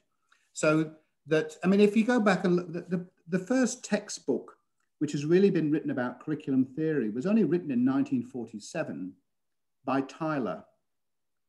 And in that book, Tyler defined curriculum as experiences achieving the goals of the school. So what was important there was achieving the goals of the education institution, which was sponsored by the church or the state. So that's 1947. Well, Ralph Tyler wrote the first seminal book on curriculum. And since then, we've learned an awful lot about human meaning making, constructivism, and what we know is that for effective learning, you know, it's all about getting the learner engaged. And that goes back to that idea of mastery and appropriation I was referring to yesterday, because if somebody's engaging in something superficially to pass the test, that kind of learning is not going to be as rich as if the person takes interest in something and believes in and wants to pursue it. Thank you for your reply. Thanks for the question. OK, Sanou? En fait, au fur et à mesure qu'on avance, je me pose beaucoup de questions, mais vraiment spécifiques à mon contexte professionnel, parce que je travaille dans un environnement où l'institution demande à tous les anciens, ils ont la mission de former des novices. Et puis, dans ce contexte-là, il y a autant de conceptions de ce que devrait être le travail ou le travail bien fait que de professionnels. Du coup, il n'y a pas quelque chose de commun forcément dans ces conceptions. Du coup, je me demande alors comment savoir qui est expert, qui ne l'est pas, et puis comment être sûr que ce qui est transmis aux novices est approprié. Parce qu'il n'y a pas beaucoup de procédures, de prescriptions. C'est plutôt informel. Et c'est quel contexte, juste pour connaître c'est le contexte d'une commune. Bon, c'est vrai que c'est dans la médiation sociale et urbaine et c'est un métier qui est en train de se construire. D'accord. Donc la médiation sociale et urbaine, c'est quoi? C'est des interfaces entre la municipalité et les citoyens? Voilà, la municipalité, les citoyens ou les médiateurs sociaux vont aller à la rencontre des habitants pour un peu faire des médiations en cas de conflit de voisinage. C'est des conflits de voisinage ou des choses comme ça? Voilà. OK. Je vais poser la question. OK, so Stephen, we had a question from Sanu, who is referring to a work context she knows well. And so this context is the context of social mediation. So for instance, people working in communities to facilitate or to try to assist in conflict management or situation. I don't know if there is is this a profession in Australia called social mediation or, yeah. Yes. Okay, so Sanu works in this context, and in this context, novices are guided by people that are mentors or guides or mentors. But in this context, it's very difficult to have a shared understanding of work or shared values because it's quite new and it's also quite specific. And so it's very also difficult to identify who are the experts and how is expertise defined. And so, I mean, she was wondering if depending on the context, it might be possible to identify exactly who are the experts and what are the shared understanding of work being related to this context. Yes, and that's a common problem in areas where the knowledge is changing very quickly, such as in information technology, for instance, and some areas of health. And in health work, what's often referred to is the co-construction and the translation to practice, where you have different people bringing particular understandings to deal with complex problems. Within information technology, where you have constant change, very few people are saying, I'm the expert anymore, but rather they follow a narrative along about the way that technology is changing and how they engage in it. And in that sector, a lot of people engage engage a lot with each other to develop shared understandings about the problems that they're dealing with. So I think that's very much the case when you've got new areas of knowledge, but also when things are evolving very quickly. So in healthcare now, there's a very strong move to have interprofessional working and learning, and that is people from across a range of occupations working together, because it's been realized, surprise, surprise, that many patients' issues need to be addressed with by a number of practitioners. And that concept of co-construct and co-engagement is in that field. I mean, I suspect the same thing is, because I know the kind of work that Sanun's referring to is often very confronting. It's very difficult work. And there has to be support for workers doing that work, because they're very frontline workers, but there also has to be special arrangements for novices, because if novices have very bad experience, they may withdraw from that work. So finding ways, which is curriculum really, how do we introduce people into difficult and confronting situations in a way which is supportive of them and productive for them to engage in. So I think that's, it's, in some sense, it's a curriculum problem, and how do we ease the person into it? By the way, it's probably the same issue that many teachers face. When teachers go from being a student teacher to having a classroom of students who might be very difficult to manage, and they are on their own because the classroom is theirs. And how do they transition from being a student teacher to having their own classroom and engaging with students who might not be cooperative, who might be confronting and difficult. So I think it's a fairly, it's not a unique situation to social counselling. And I think there's probably things that can be learned across fields where people come together to provide access. So in one of the projects that was part of the thing I pre-recorded, there was in the social work program, they had students going in pairs into do social work because they could provide mutual support. So it's 2 students going in, but they also had a place where the students could come to meet after the sessions so they could provide group support for each other. So I think it's those kind of mechanisms that are required in that work which can be confronting. And one of the issues is, of course, you can't predict it. It could be it could be no problem, or all of a sudden you have a big problem. So it's very difficult to predict. I don't know if that's helpful. Nous, ça va là? Vous avez besoin d'une traduction? Moi, ça va plus ou moins, j'ai compris en gros. Parce que moi, ma crainte, c'était un peu ce que je pense observer, vu qu'il y a certaines divergences sur la conception du métier et que des fois même ça peut être assez conflictuel, le novice, il va plus se ranger du côté, la version du travail là où il a plus de connivence suivant les affinités. Donc, du coup, ça cause plus de problèmes qu'autre chose, jusqu'à peut-être qu'il se crée son identité professionnelle. Mais c'est vrai que certains, entre guillemets, experts peuvent être perçus comme non crédibles parce qu'ils ne sont pas de connivence. Voilà, il y a des camps, c'est assez complexe. Mm-hmm. Yeah, I mean, just Sanu was also mentioning that one of the challenges of this particular context is that the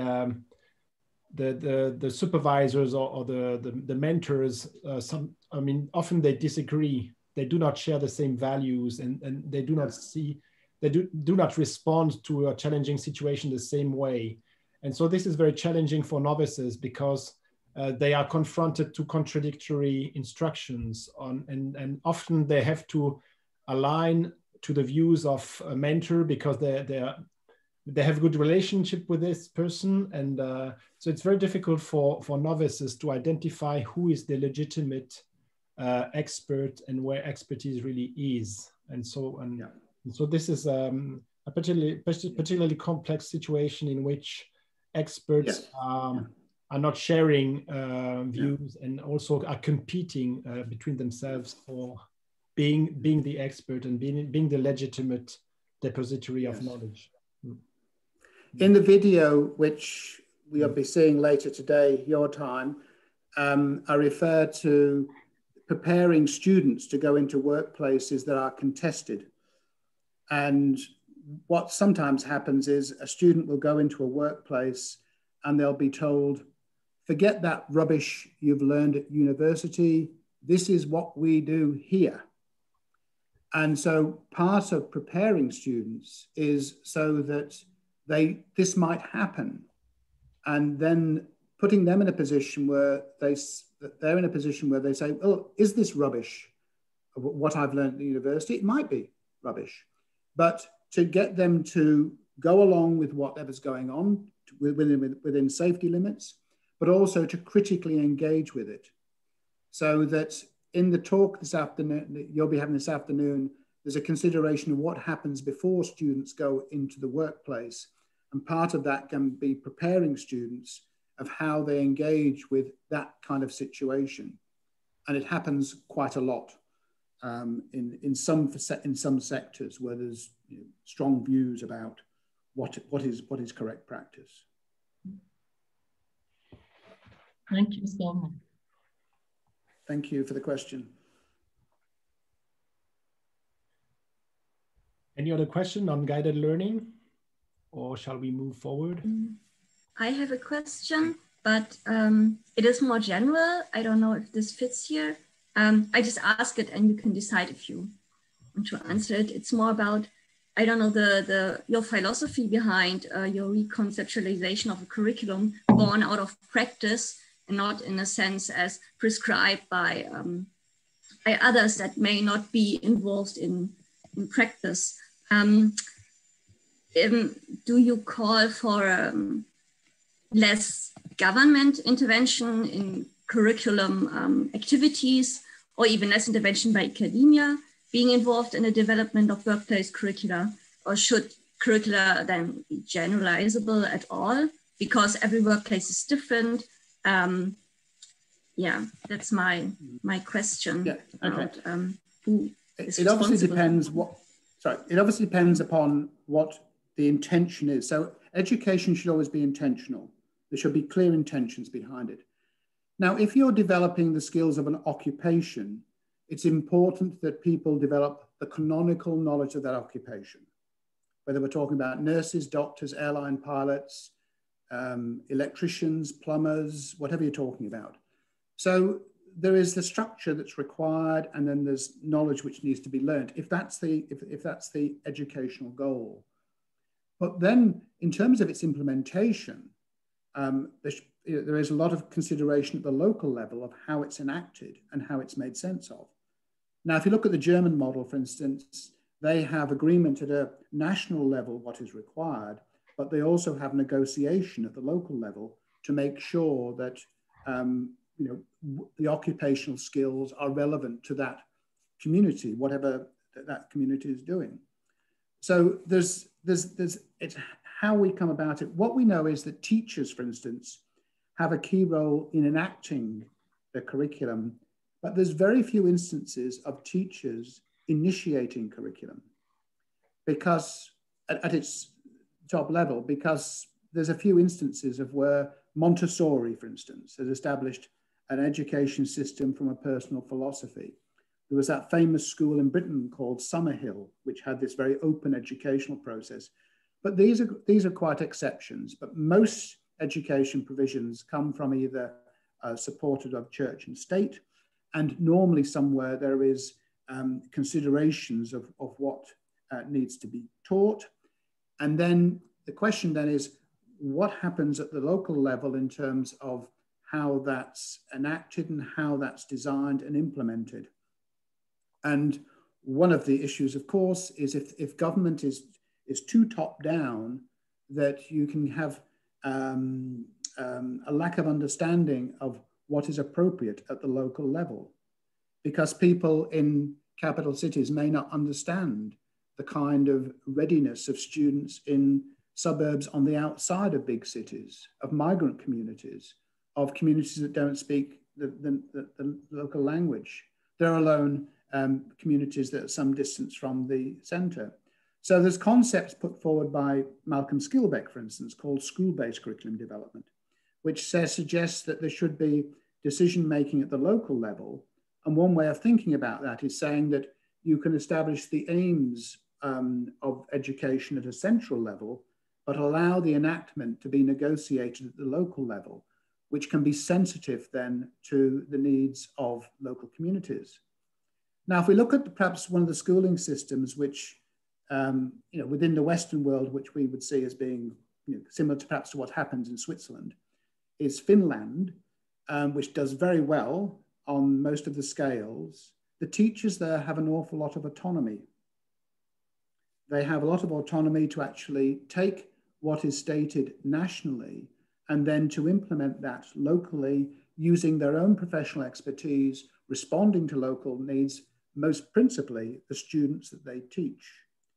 So it's a question then of how the curriculum decision-making is distributed. And when you have highly centralized national curriculum, that seems to be curriculum decisions. That seems to be when there's often a mismatch and a lack of understanding at the local level. And that's when you get problems. So it's a question of where that decision-making comes. And then there's obviously other areas where we're not dealing with specific school skills to be developed or occupational skills. And then there's other processes and other considerations for those areas. So fundamentally, it's what is supposed to be achieved through the program, what are its goals, and then how can those goals best be achieved? I think it's that kind of thinking which is helpful. Unfortunately, in many countries at the moment, we're under regimes where governments want to be very directive about education.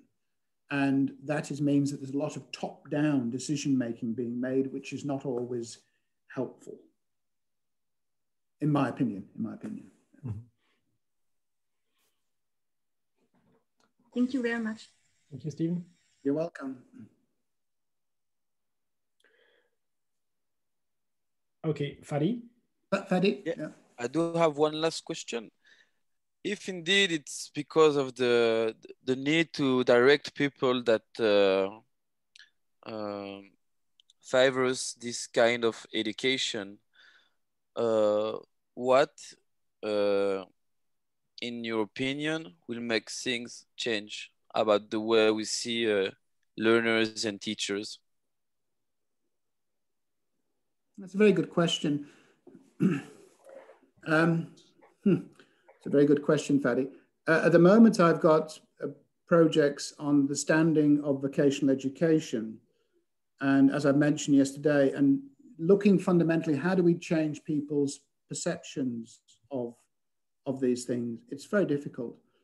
And I think it's about positive examples, showing that it works, finding ways of engaging students and generating outcomes of that kind. So anything to do with the societal sentiment that sees teaching being predominant is difficult. However, I would have thought that some of the changes that are going on now with this type of technology are a little bit overturning that, because this kind of technology and this kind of engagement really moves away from the teacher teaching, because there's got to be far more interaction within that. So perhaps this kind of technology and the changes brought about by it. I mean, I heard one of my colleagues saying that he will no longer invite any international experts to the university to talk because there's nobody to talk to. The students don't come onto campus. So he says, why would I invite anybody here when the students won't turn up?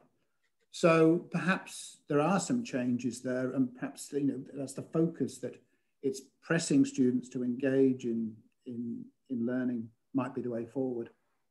But any of these issues of societal sentiments are always very difficult to change, I think. Okay. Thank you. Thank you for the question.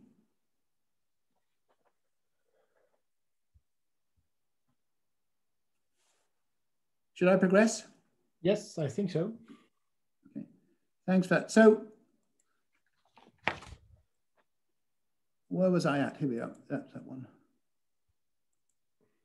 So we need to find ways of supporting learning that occurs as part of everyday work activities. So as I've said to you, that I did these series of studies trying to use those strategies which I referred to in the previous slides. But what I found was that I would spend time preparing people in the workplace to be mentors or guides, and I would come back 6 months later and those people weren't there, or they weren't practicing it, or it wasn't important to them anymore. And I came to the conclusion that what needed to happen is for there to be experiences that are part of work activities, not something in addition to them. So from the last sort of, 10 years or so, I've been looking at these ideas that how can we generate learning in the workplace and support learning in the workplace through the experiences that are already there and augment those where possible, rather than try and bring an educational approach into the workplace, such as through those guided learning strategies, which I mentioned earlier. Because I don't think in the long term, they're going to be successful. So the three concepts that I deal a lot with is the learning curriculum, the organization of experiences in the workplace, these concepts of practice pedagogies and epistemological practices of the learner. And that's what I'm going to be referring to now.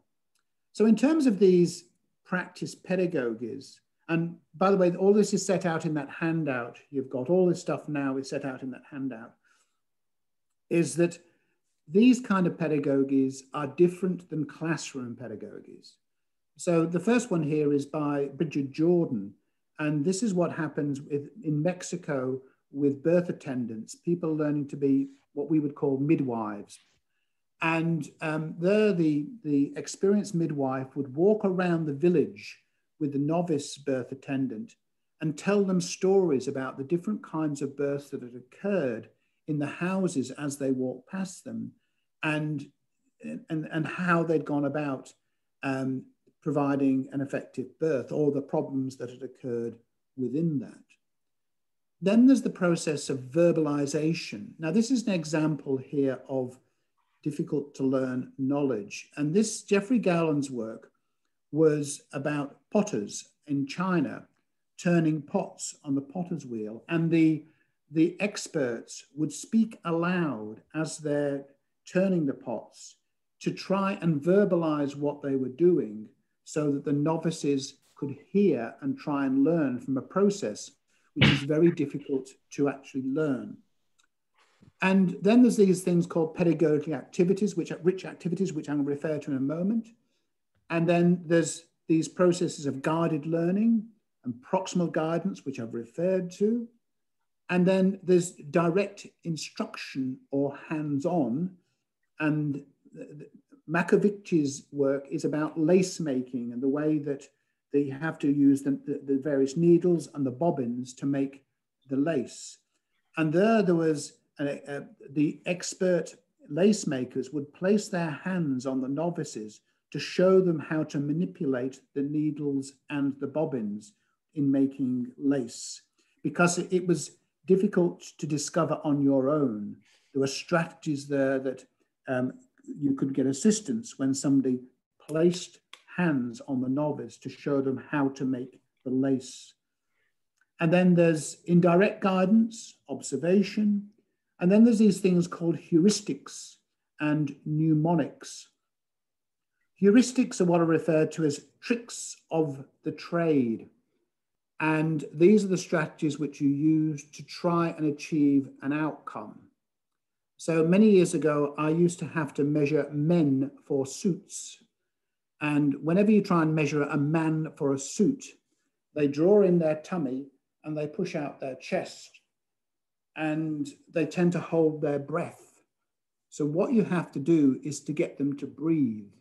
So you have to, before you measure the man, you have to talk to them and get them to say something.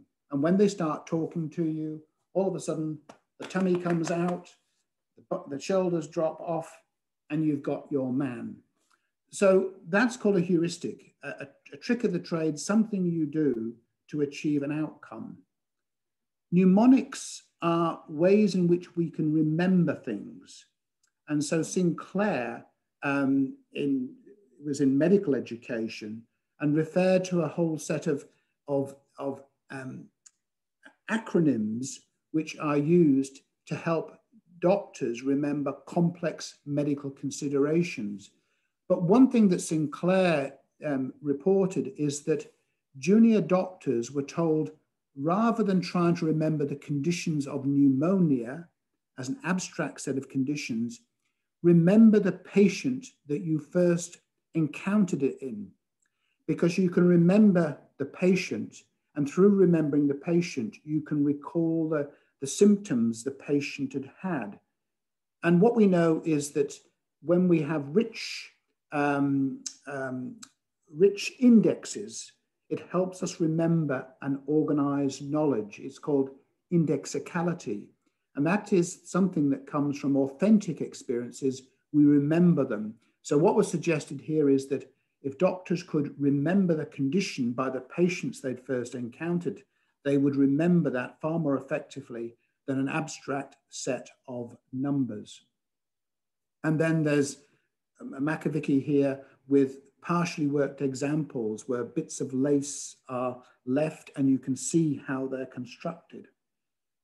Now, here in the handout, you've got these strategies set out on this document here. So you see there's one there on the storytelling, the verbalization, the pedagogy-rich activities, the process of guidance, and then the,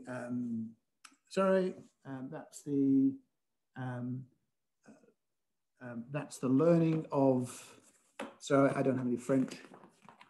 That's on the second table of your handout, and that's about partially worked examples. Direct instruction. Yep. And then heuristics, and then mnemonics below there. So what I've tried to do in this table then is describe the practice, provide a description of it, and then the kind of objectives that can be used to achieve, what these strategies are useful for, the kind of knowledge. And you'll also see in your handout that I've indicated on this far column here, the kinds of knowledge which are likely to be generated by the use of these kind of strategies. But let me provide you with an example of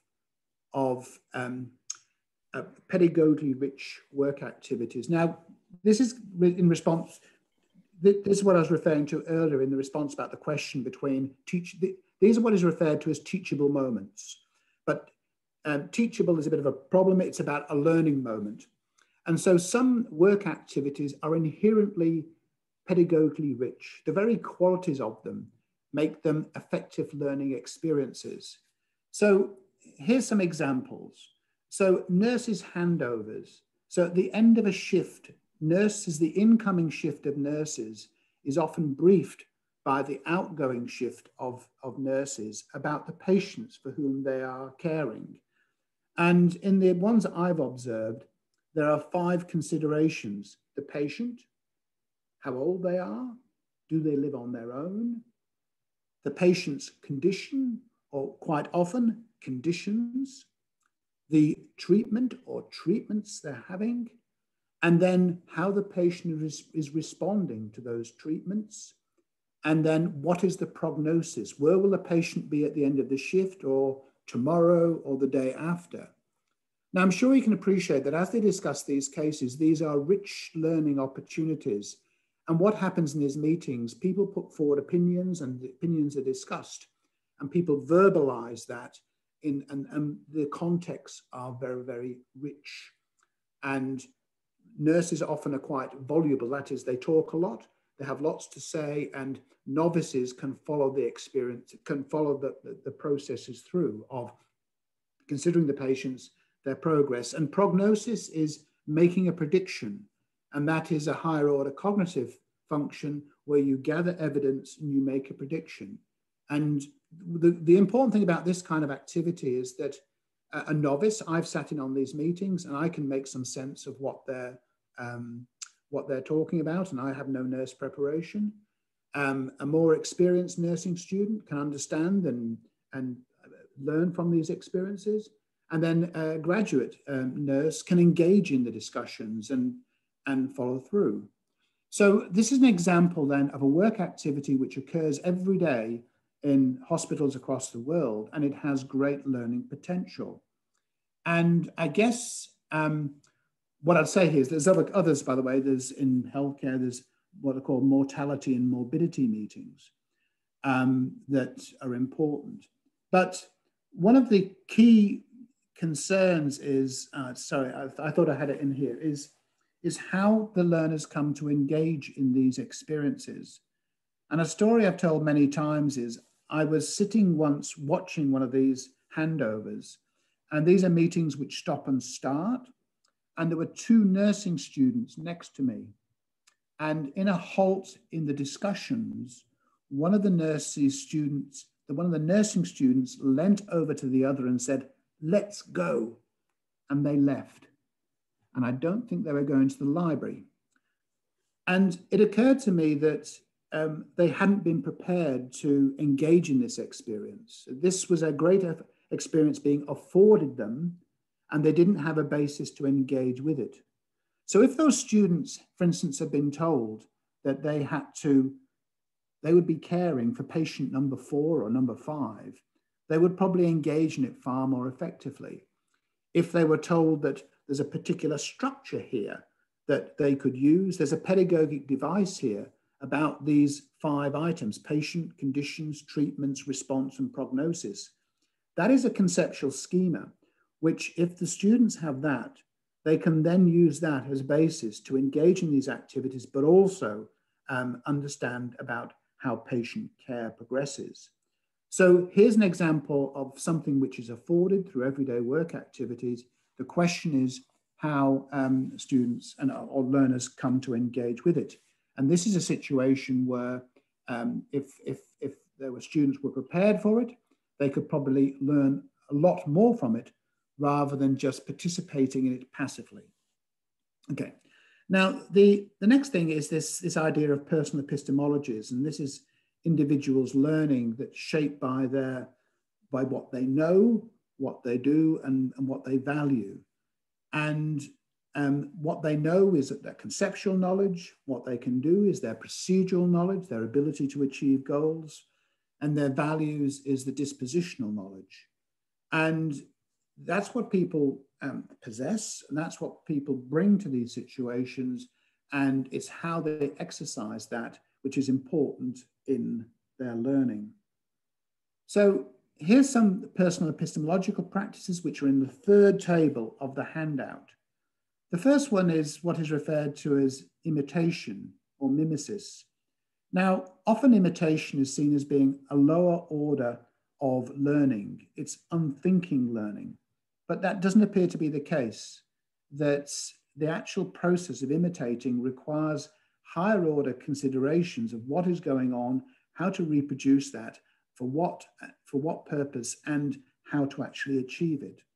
So there's these considerations that this process of mimesis, which is probably how people have learned across human history, is probably quite central. So imitation is not just to be seen as being mindless learning. And there's a process referred to as ontogenetic ritualization. And this actually comes from studies of primates, and it's how two partners learn to negotiate to share things, which include the sharing of knowledge. And this account often seems to be how people in workplaces come to negotiate and engage with each other. And I think that's potentially helpful. And importantly, the concept of apprenticeship is that apprenticeship is about the active engagement and construction of knowledge.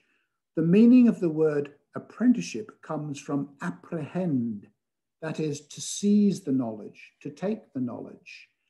And in contemporary studies, relatively contemporary studies of apprenticeship in the Middle East for the building of minarets, Trevor Marchand has suggested that the apprentices have to steal the knowledge. They have to take the knowledge because the knowledge isn't provided for them.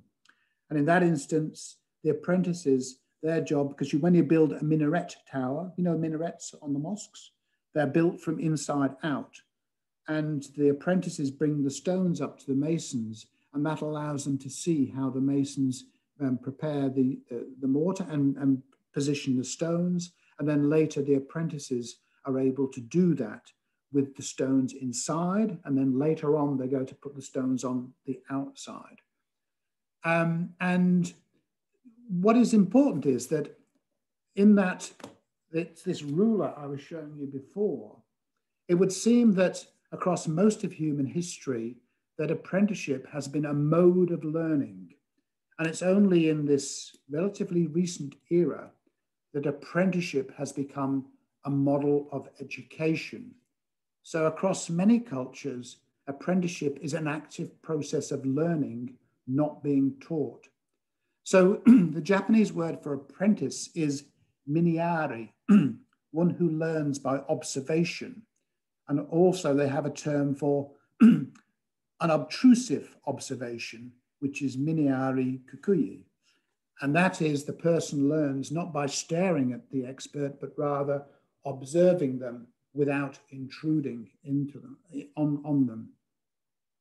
And all of this is central, all of this action is central, all of this makes central the importance of learner readiness, the learner being interested and willing to engage. And Bun refers to, in those Kyrgyzstan tribes, which I referred to in the video, that if somebody in those nomadic tribes wants to be a blacksmith or wants to be a maker of yurts, they have to indicate they want to do it. Similarly, Singleton's study of pottery making in Japan. Growing up in a house where they make these pots is not sufficient. The young person has to say, I want to learn to be a potter. They have to be interested and they have to want to engage with it. And finally, the importance of deliberate practice, that we don't become good at anything, whether we're talking about playing a musical instrument or sport or the development of fine skills, unless we deliberately practice them. So part of the personal epistemological act is a person being willing to deliberately practice to enhance and improve their performance. Now, this in some sense goes back to the question that was asked earlier of me. And there's a quote here from Bridget Jordan, and she's this anthropologist, I guess, who looked at how midwives or birth attendants in Mexicans learnt their skills. What she said was, and I quote, "Whatever the origins of the didactic mode, it's always been a minor mode of knowledge acquisition in our evolutionary history. In the West, however, the didactic mode of teaching and learning has come to prevail in our schools to such an extent it's often taken for granted as the most natural, as it was the most efficacious and efficient way of going about teaching and learning. This view is held despite the many instances in our own culture of learning through observation and imitation."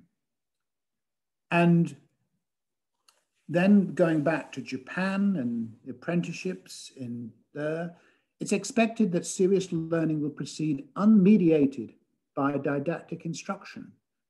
Miriani Kiyoyu describes an education which relies upon principles of learning, observation, and refers specifically to apprenticeship education. Yet it is the apprentice who has to discover even this.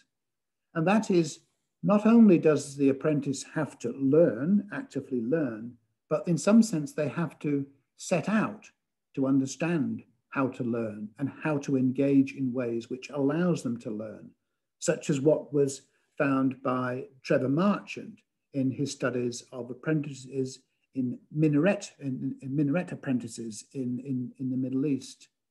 So what this emphasizes then is the importance of the apprentice needing to actively engage. Now, one thing I think is a huge contrast between this approach to how people learn and the approach that's taken in educational institutions. In my educational institution, what I have to do is tell the students exactly what they'll be learning, how they'll be learning it, how they'll be assessed, and the criteria for that assessment.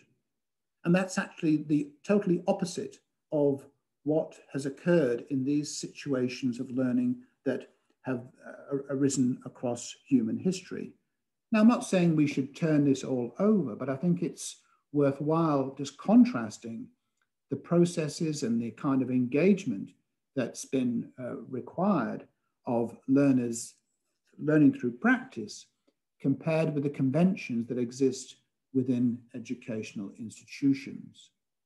So in this table 3, I've got this elaboration of these forms of personal epistemological practices, which you can see here, the mimetic learning, ontogenetic ritualization, no French word for that one. And then there is the embodied knowledge, the importance of deliberate practice. There is guided rediscovery.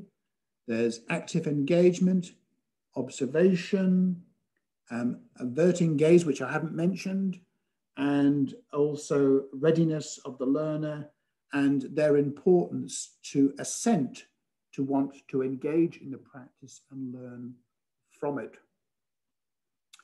And just to finish then, so the focus on learners' personal epistemologies seemed to be important.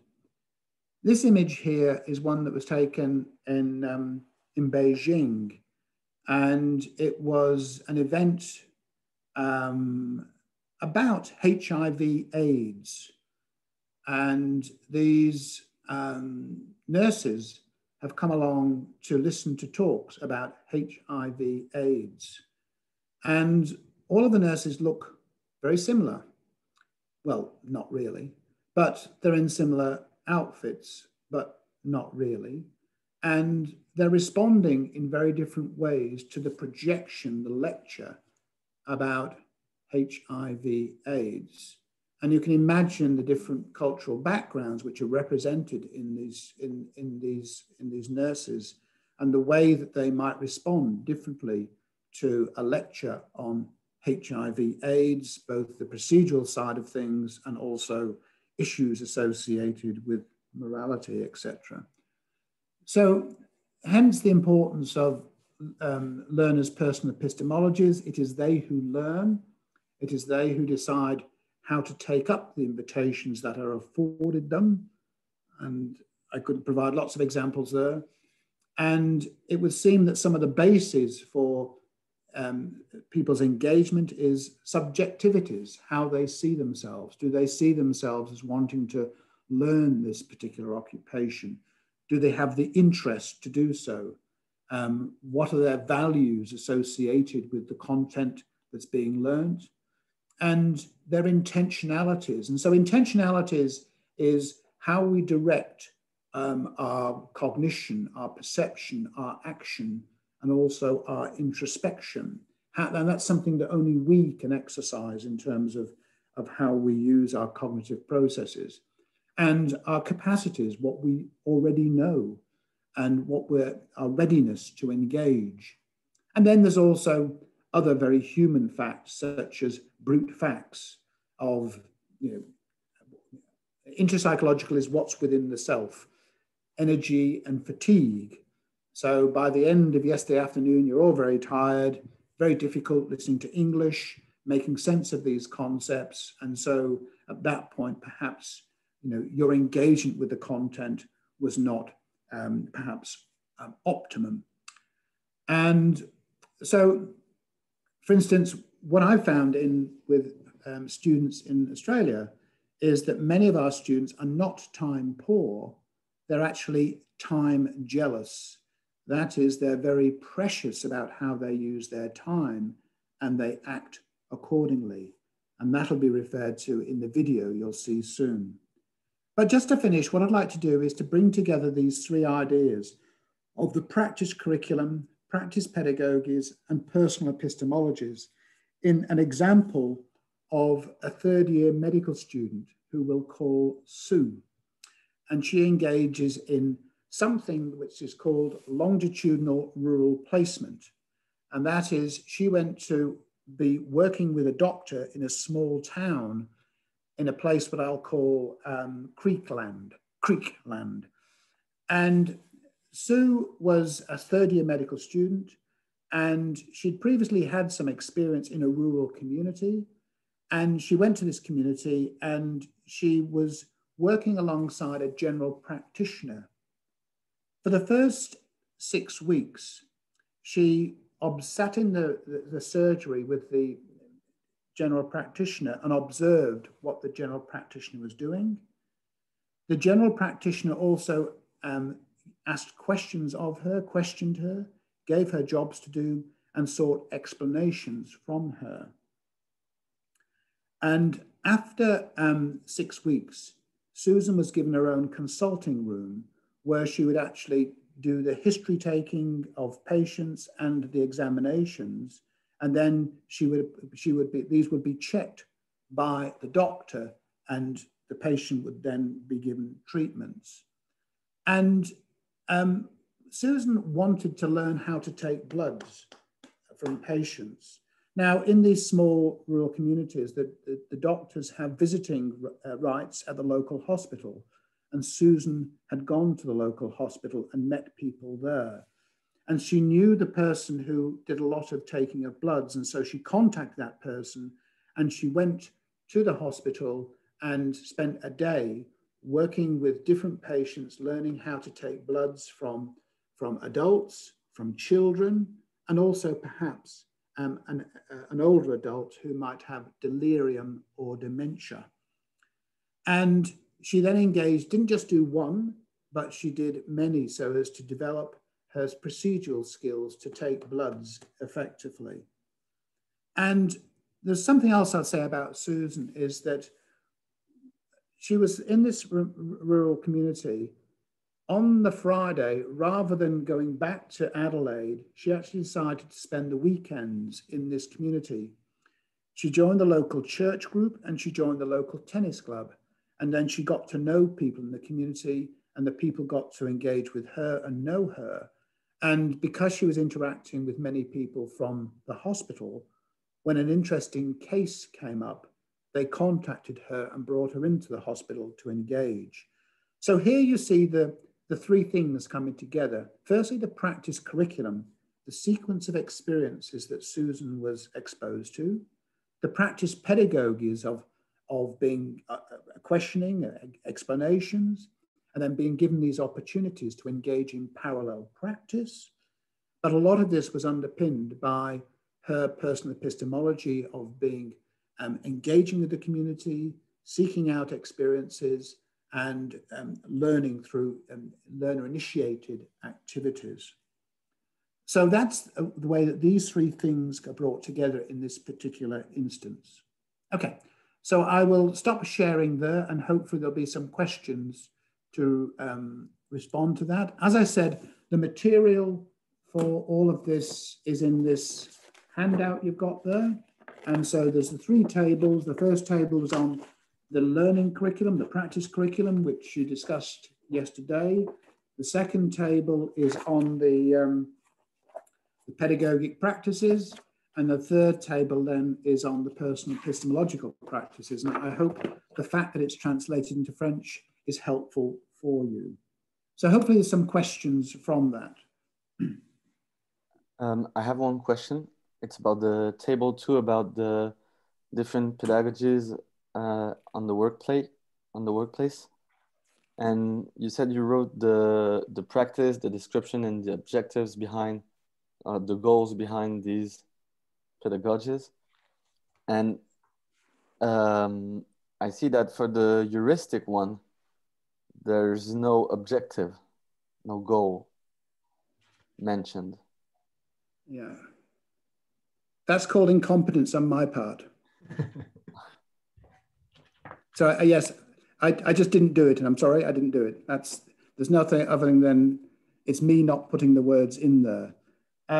What you'll see next to it is that the PS there is about procedural development, about the development of procedural capacities.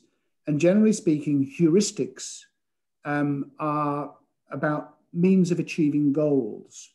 And so the code in that far right-hand column, I should have fixed that up. Somebody pointed out to me some time ago, and I haven't done it, and I apologize. But that really is that it's about the development of procedural capacities. Procedural capacities are those that we use to achieve goals. And the difference between an algorithm and a heuristic is an algorithm is something that guarantees you success. 2 and 2 equals 6. Whereas a heuristic often is engaged with a more complicated task. It doesn't guarantee success, but what it is, it gives you a procedure which helps you achieve the goal that you want to achieve. And they're often referred to as tricks of the trade, and this is what is used in many occupations. And so these heuristics, the ways of, it can't guarantee success, but it helps you get close to it. So yes, apologies for that missing text on my part. No problem. There's nothing mysterious about it though.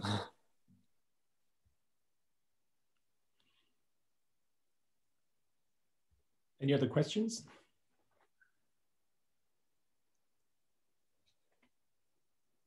Maybe I just have a clarification question, Stephen. Sure. It's regarding the personal epistemologies, so table 3. I wondered if you could give an example of ontogenetic ritualization. I'm not sure I understood that. Yeah, okay. It is how two people negotiate to work together, essentially. And it's often, the classic example of ontogenetic ritualization actually comes, as I said, from primates. And the one that Tomasella refers to is the baby orangutan wants to get access to its mother's teat. And the baby makes a big fuss, and the mother says, go away, you're too noisy. And then the baby has to say, please, please, please. Okay. And gets the breast milk. It's what the Americans call making nice. So it's about the way that people actually come to learn how to engage with each other in a constructive way that achieves their outcomes. So that if you can think of the ways in which, for instance, an interprofessional team works in healthcare, where you have doctors, you have nurses, you might have physios, whatever.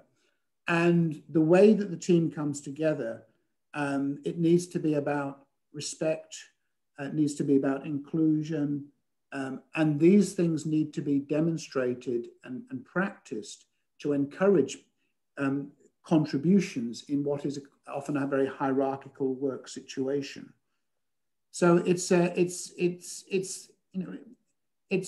process of people coming to work with each other to achieve goals in ways that is respectful of each other, builds up understanding. At one level, one of the outcomes of this is what is referred to as intersubjectivity, shared understanding, so that through working with somebody, you don't have to constantly ask all of the time because you know how that person's going to respond, you think. So for instance, if you've been on a building site, what you'll see is that carpenters that have worked together for a long time, I use this example a lot. If one of them goes and picks up a piece of timber, the other will look across and say, oh, is that too heavy for that person to lift on their own? Nothing will need to be said. Nothing will need to be said, sorry. They will know that it's a piece of wood that can be lifted by one, or the other person needs to come across and help.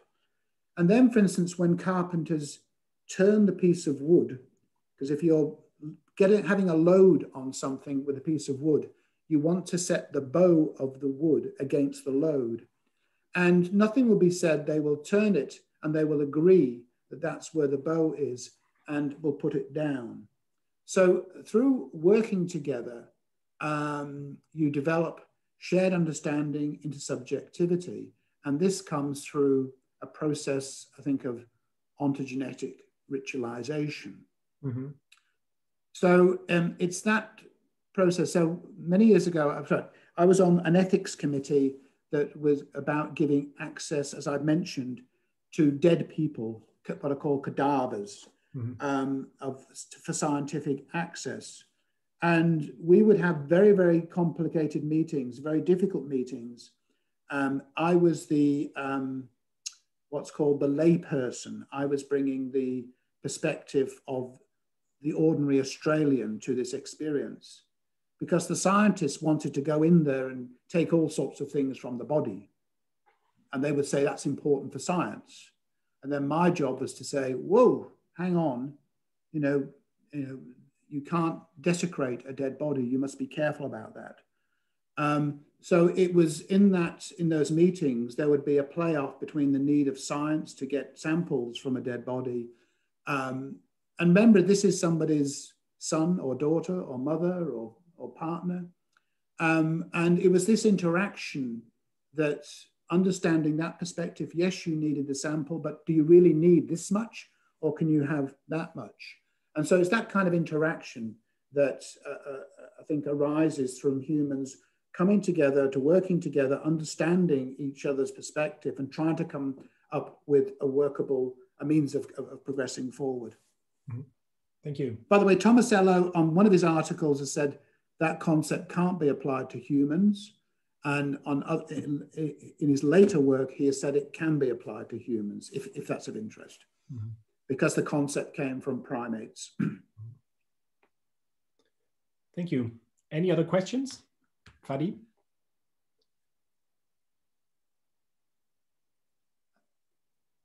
We can't hear you. Sorry. Yeah. So I have another question about the guided learning and its application. You said earlier that obviously you're doing the opposite of what you study. I mean, in your university, you don't do what you promote about the guided learnings. But at some point, isn't there any limits to this concept of guided learning and apprenticeship in initial school or even in uni, in which place you have to acquire knowledge? Yeah, yes. And I think it's a good question. And this is what the next section's about. And simply put, is we have to work out what experiences are best for developing what kinds of knowledge. And rather than assuming that, for instance, all knowledge can be learned in the workplace or all knowledge can be learned in the education institution, we have to say, what experiences are best to develop particular kinds of knowledge? And then, particularly importantly, how can we reconcile the two sets of experiences so that we can draw upon the contributions of the workplace, for instance, and what happens in education institutions? So that there are certain things, as I've said, you can't learn in the workplace. Sometimes that's hard to learn knowledge, sometimes conceptual knowledge. I mean, learning about physiology, how the human body works, you don't learn that on a hospital ward. Well, you learn aspects of it, but in terms of the theoretical ideas behind it, that's probably best learned in a specialized lecture or instructional process, which helps you understand all of that. So it's a question of what kind of experiences we want to organize to achieve what kind of learning outcomes, where those experiences are, and focus on that, rather than assuming that everything can be learned in the workplace or everything can be learned in the education institution.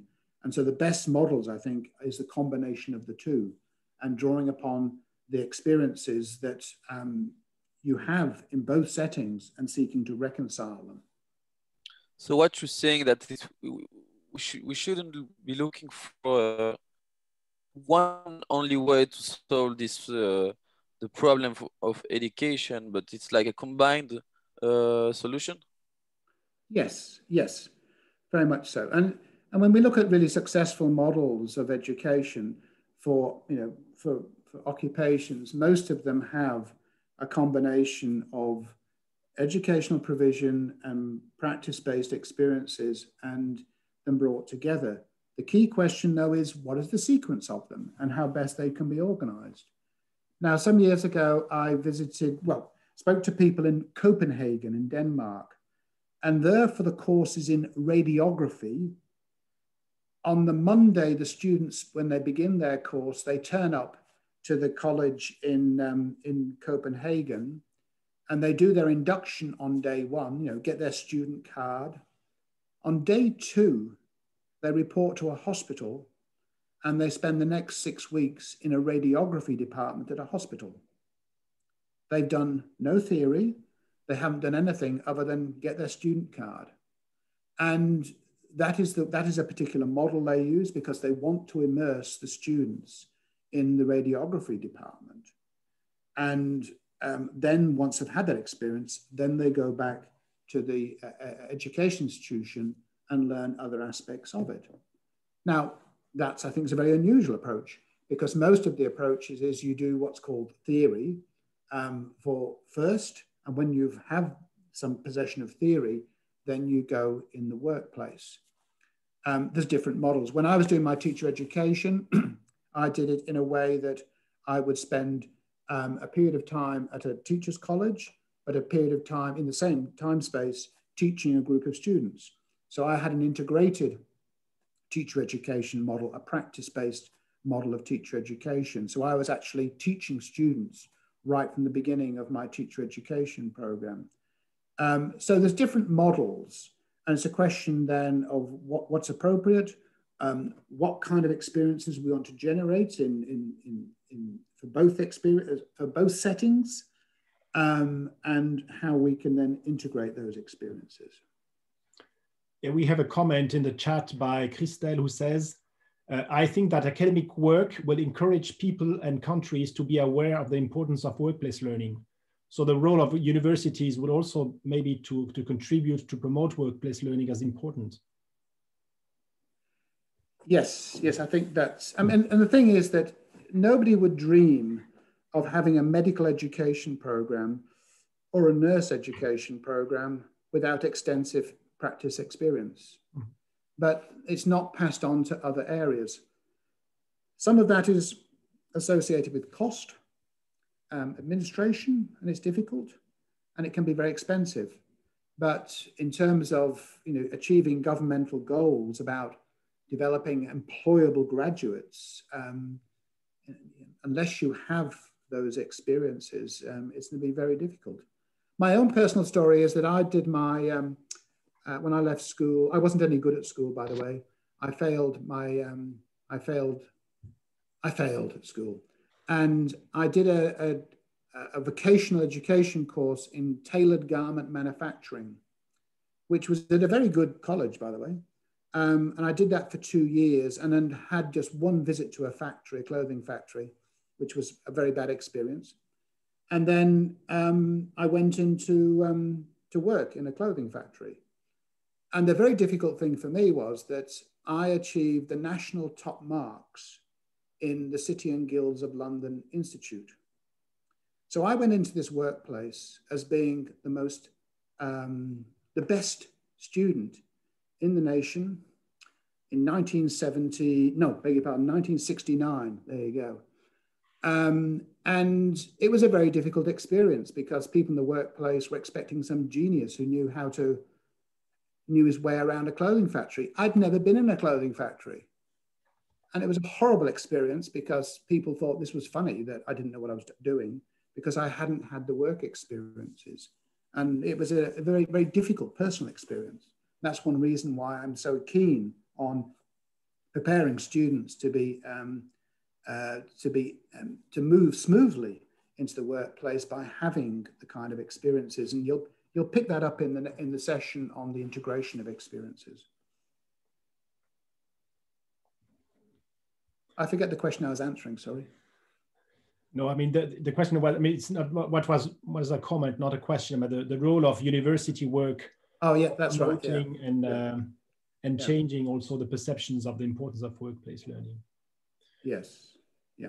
Okay, so are there any other comments or questions on Stephen's talk about pedagogic practices and personal epistemologies? Si personne n'a d'autres questions, moi je peux en lancer une autre. Okay. So I have a question about personal epistemologies, which is the perception that we have of our intelligence, right? Perception is part of it, yes. Yes. Okay. How can we develop how can we develop this personal epistemology, which is the perception of us, I mean, of us as a learner? Mm-hmm.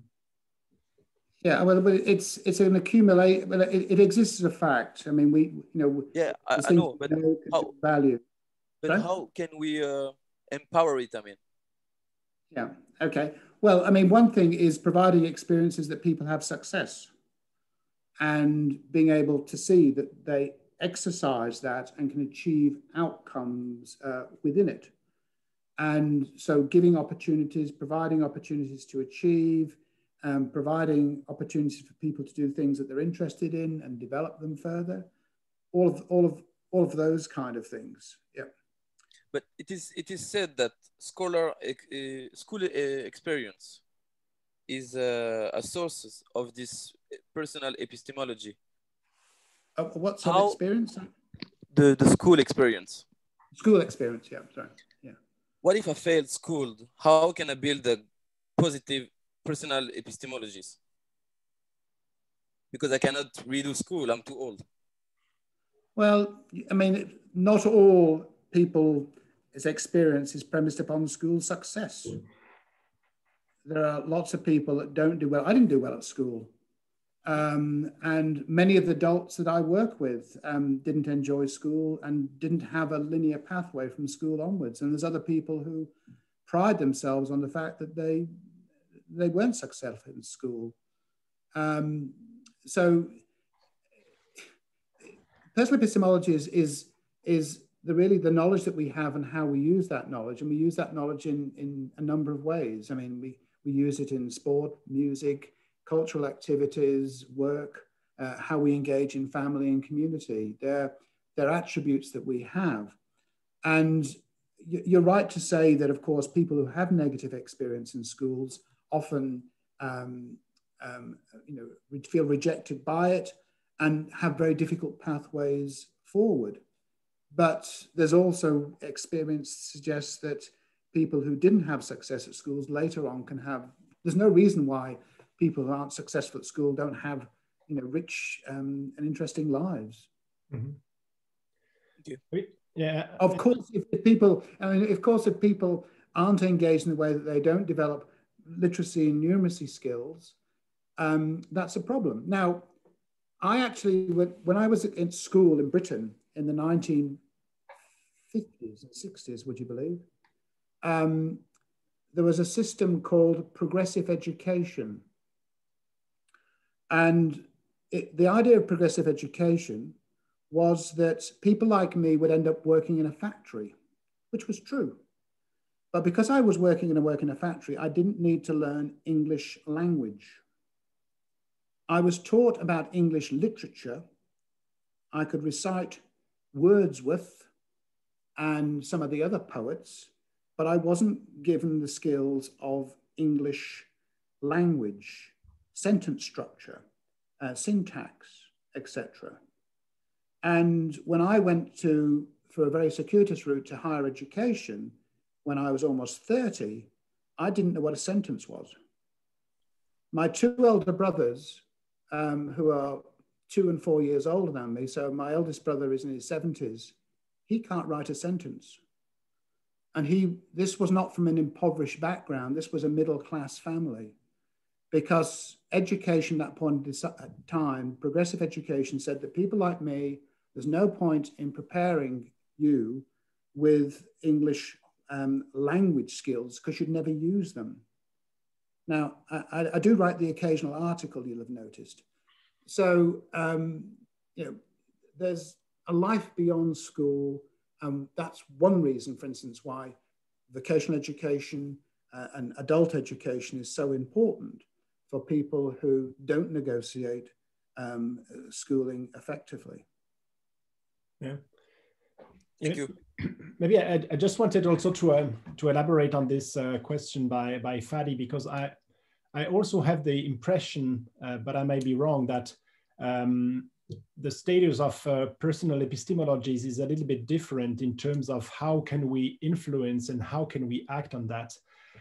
If we sit now in the position of the trainer or the curriculum designer or the person that tries to enrich the workplace as an effective learning environment, I can understand how I can act on the ordering of the curriculum. I can arrange activities, I can have an impact on that. I can also understand how I can enrich the pedagogic practices, because I can develop some specific tasks like thinking about guided learning or trying to have identify rich learning experiences. But it's much more difficult to understand how I can act on personal epistemologies, because these are, as you say, in the hands of the learner itself. So I think it's a bigger challenge for the trainer to act on this third level. Would you agree on that? Yes. Yes, but I mean, I think of some of the examples from your work, Laurent, of your videos of apprentices, and I'm seeing the one now where you had the guy producing the electrical components in that factory. Now, he was treated appallingly by the people in the workplace from what we saw in the videos. So that person wasn't given positive feedback in terms of what he'd achieved. They were looking for mistakes and looking for problems and accusing him of being stupid. And it's just about incremental engagement, giving people acknowledgement of success, of what they've done well as what they haven't, feedback on what they haven't done well. So, I mean, personal epistemologies exist as a fact. It's how we make sense of the world. But in terms of actually engaging them productively, I think it's partly can be facilitated by, productive incremental engagement in work activities, which often is the case. It often happens. But of course, having a supportive environment where people are feeling valued and people are getting positive feedback as well as negative feedback is likely, I think, to support that. On the other hand, some people will actually thrive to overcome disadvantage and overcome limitations. And, the world is full of women, for instance, who've had to struggle and people of color to overcome the limitations. I experienced one set of limitations, but there's a whole pile of other limitations that people struggle against. And this is why there's this contestation between the person and the social world that we live in.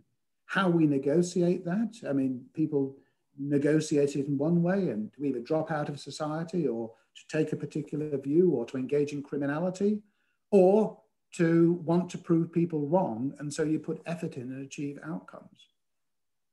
So I think it's that interplay. And of course, it's got to be a combination of both the person and the situation and how that plays out in its multiple ways. Thank you. I'm getting very preachy. It's getting close to Sunday for me, not for you, but it's very close to Sunday. Okay, do you have any other questions or comments on Stephen's talk?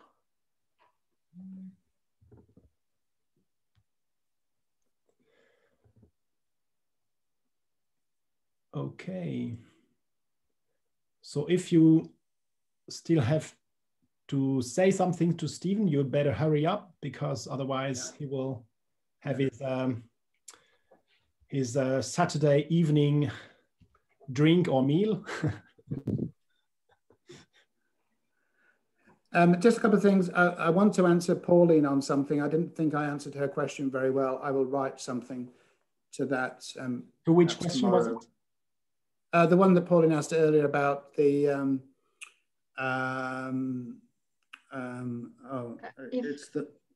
it was the one about. There are some people who don't think hard task is hard. Yeah. Yes. So I just felt I didn't answer that question very well. I'm not sure I've answered any of the questions well, I should say, but that one in particular. So I'll try and come back to think of that. And if Pauline can articulate to me the exact question, I will attempt to address that. Yeah. Okay, anyway, just thank you very much for your engagement. I realize this is quite difficult. You're all sitting there. I'm speaking in English far too quickly, using technical terms, telling long stories. And I appreciate it's very difficult for you to make sense of it. But I do appreciate the questions you've asked, and I hope that some of the ideas I've raised are helpful for you in your studies, but also importantly in your work. So I wish you well. I think this is where I depart. Is that correct, Laurent? Yeah. I mean, just wait a minute before you leave. I also wanted to thank you. Thank you very much for all your work and also your generosity in terms of time, and also the design of the whole activities, and everything has been made by you for the students. So I think it was very important and rich. And I don't know if anybody wants to say something just before you leave. Maybe I would like to say something. Yes. I would like to say thank you for your intervention of yesterday and today. We feel that we had in front of us someone very specialist in his own domain. So we can learn a lot of things with the concept you present to us. Thank you so much. I didn't know that for myself, it permits me to put myself in the place of the apprentice and ask questions about the situation. So thank you so much, Professor. Yeah, my pleasure. Thank you for your kind comments. Thank you. Yeah. And please remember, the reason I find it so interesting to do this and put energy into it is this is my vocation.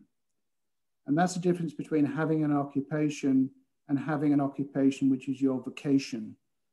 And I'm very lucky to have something which I feel important to me, and I can make contributions to others. So that's the difference between having an occupation and a vocation. And yeah, that's why I'm here on Saturday night. We can feel it. That's the way we feel. Well, I feel that you are passionate about what you're doing. So yes, yeah. Yeah, we can feel it. Thank you very much. Thank you, Chris. Thank you. Yeah. And thank you, Sarah, for that kind comment. Yeah. All right. Anyway, I wish you well for the rest of your course. And I believe it's snowing there. It was 34 here today.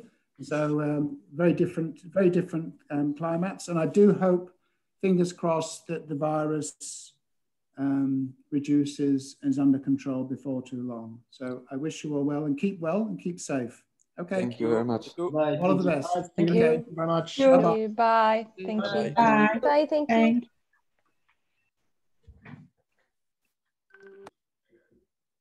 Ok. Ben, merci beaucoup pour votre attention et votre participation. C'est vrai qu'on a eu une matinée bien remplie et bien intense. C'est vrai qu'on n'a pas fait de deuxième pause comme c'était prévu, donc on ne va pas non plus prolonger au-delà. Je voulais peut-être juste, avant de clore cette matinée, vous présenter l'activité qui va nous intéresser cet après-midi. Vous allez voir qu'elle est assez simple. Et puis vous devriez normalement pouvoir vous y retrouver. Donc, au fait, on va se retrouver à 13h30 et on va regagner les mêmes 5 sous-groupes que hier. Et donc, vous aurez l'occasion d'enrichir un peu vos réflexions sur vos situations de référence à partir de ce que Steven Billett a présenté ce matin. Et donc, aussi en vous référant à la fameuse brochure, dont vous avez la version PDF de cette brochure sur Moodle, donc en vous référant au tableau 2 et 3, ce qu'on va vous demander, c'est d'identifier en tout cas 3 pratiques pédagogiques. Donc, vous allez devoir examiner un peu vos situations sous l'angle de ces 2 stratégies pour augmenter en quelque sorte le potentiel d'apprentissage de vos situations de travail. D'abord sous l'angle des pratiques pédagogiques, donc parmi les différentes activités pédagogiques qu'il a énoncées et que vous retrouverez dans cette brochure, lesquelles pourraient être appliquées à vos situations de référence, c'est-à-dire à la fois lesquelles peut-être ont déjà été appliquées, vous les avez peut-être déjà rencontrées dans vos situations, mais peut-être aussi lesquelles pourraient être ou auraient pu être implémentées pour essayer de soutenir les apprentissages en lien avec cette situation. Et puis la même chose sur le registre des pratiques épistémiques, hein, donc toujours en vous référant à votre situation de référence, quelles pourraient être les stratégies pour augmenter en quelque sorte le potentiel d'apprentissage sous l'angle des pratiques épistémiques. Et donc là aussi bien les pratiques épistémiques que vous avez rencontrées ou qui existent déjà, mais peut-être aussi celles qui n'existent pas encore et qu'on pourrait imaginer mettre en place ou en tout cas renforcer dans ces situations de travail. Donc voilà, vous pouvez déjà réfléchir un peu à ça individuellement, mais vous aurez le temps cet après-midi en sous-groupe de revenir sur vos situations à travers ces deux instruments qui complètent la question du curriculum qu'on a vu hier. OK? Des questions par rapport à ce qu'on a fait ce matin?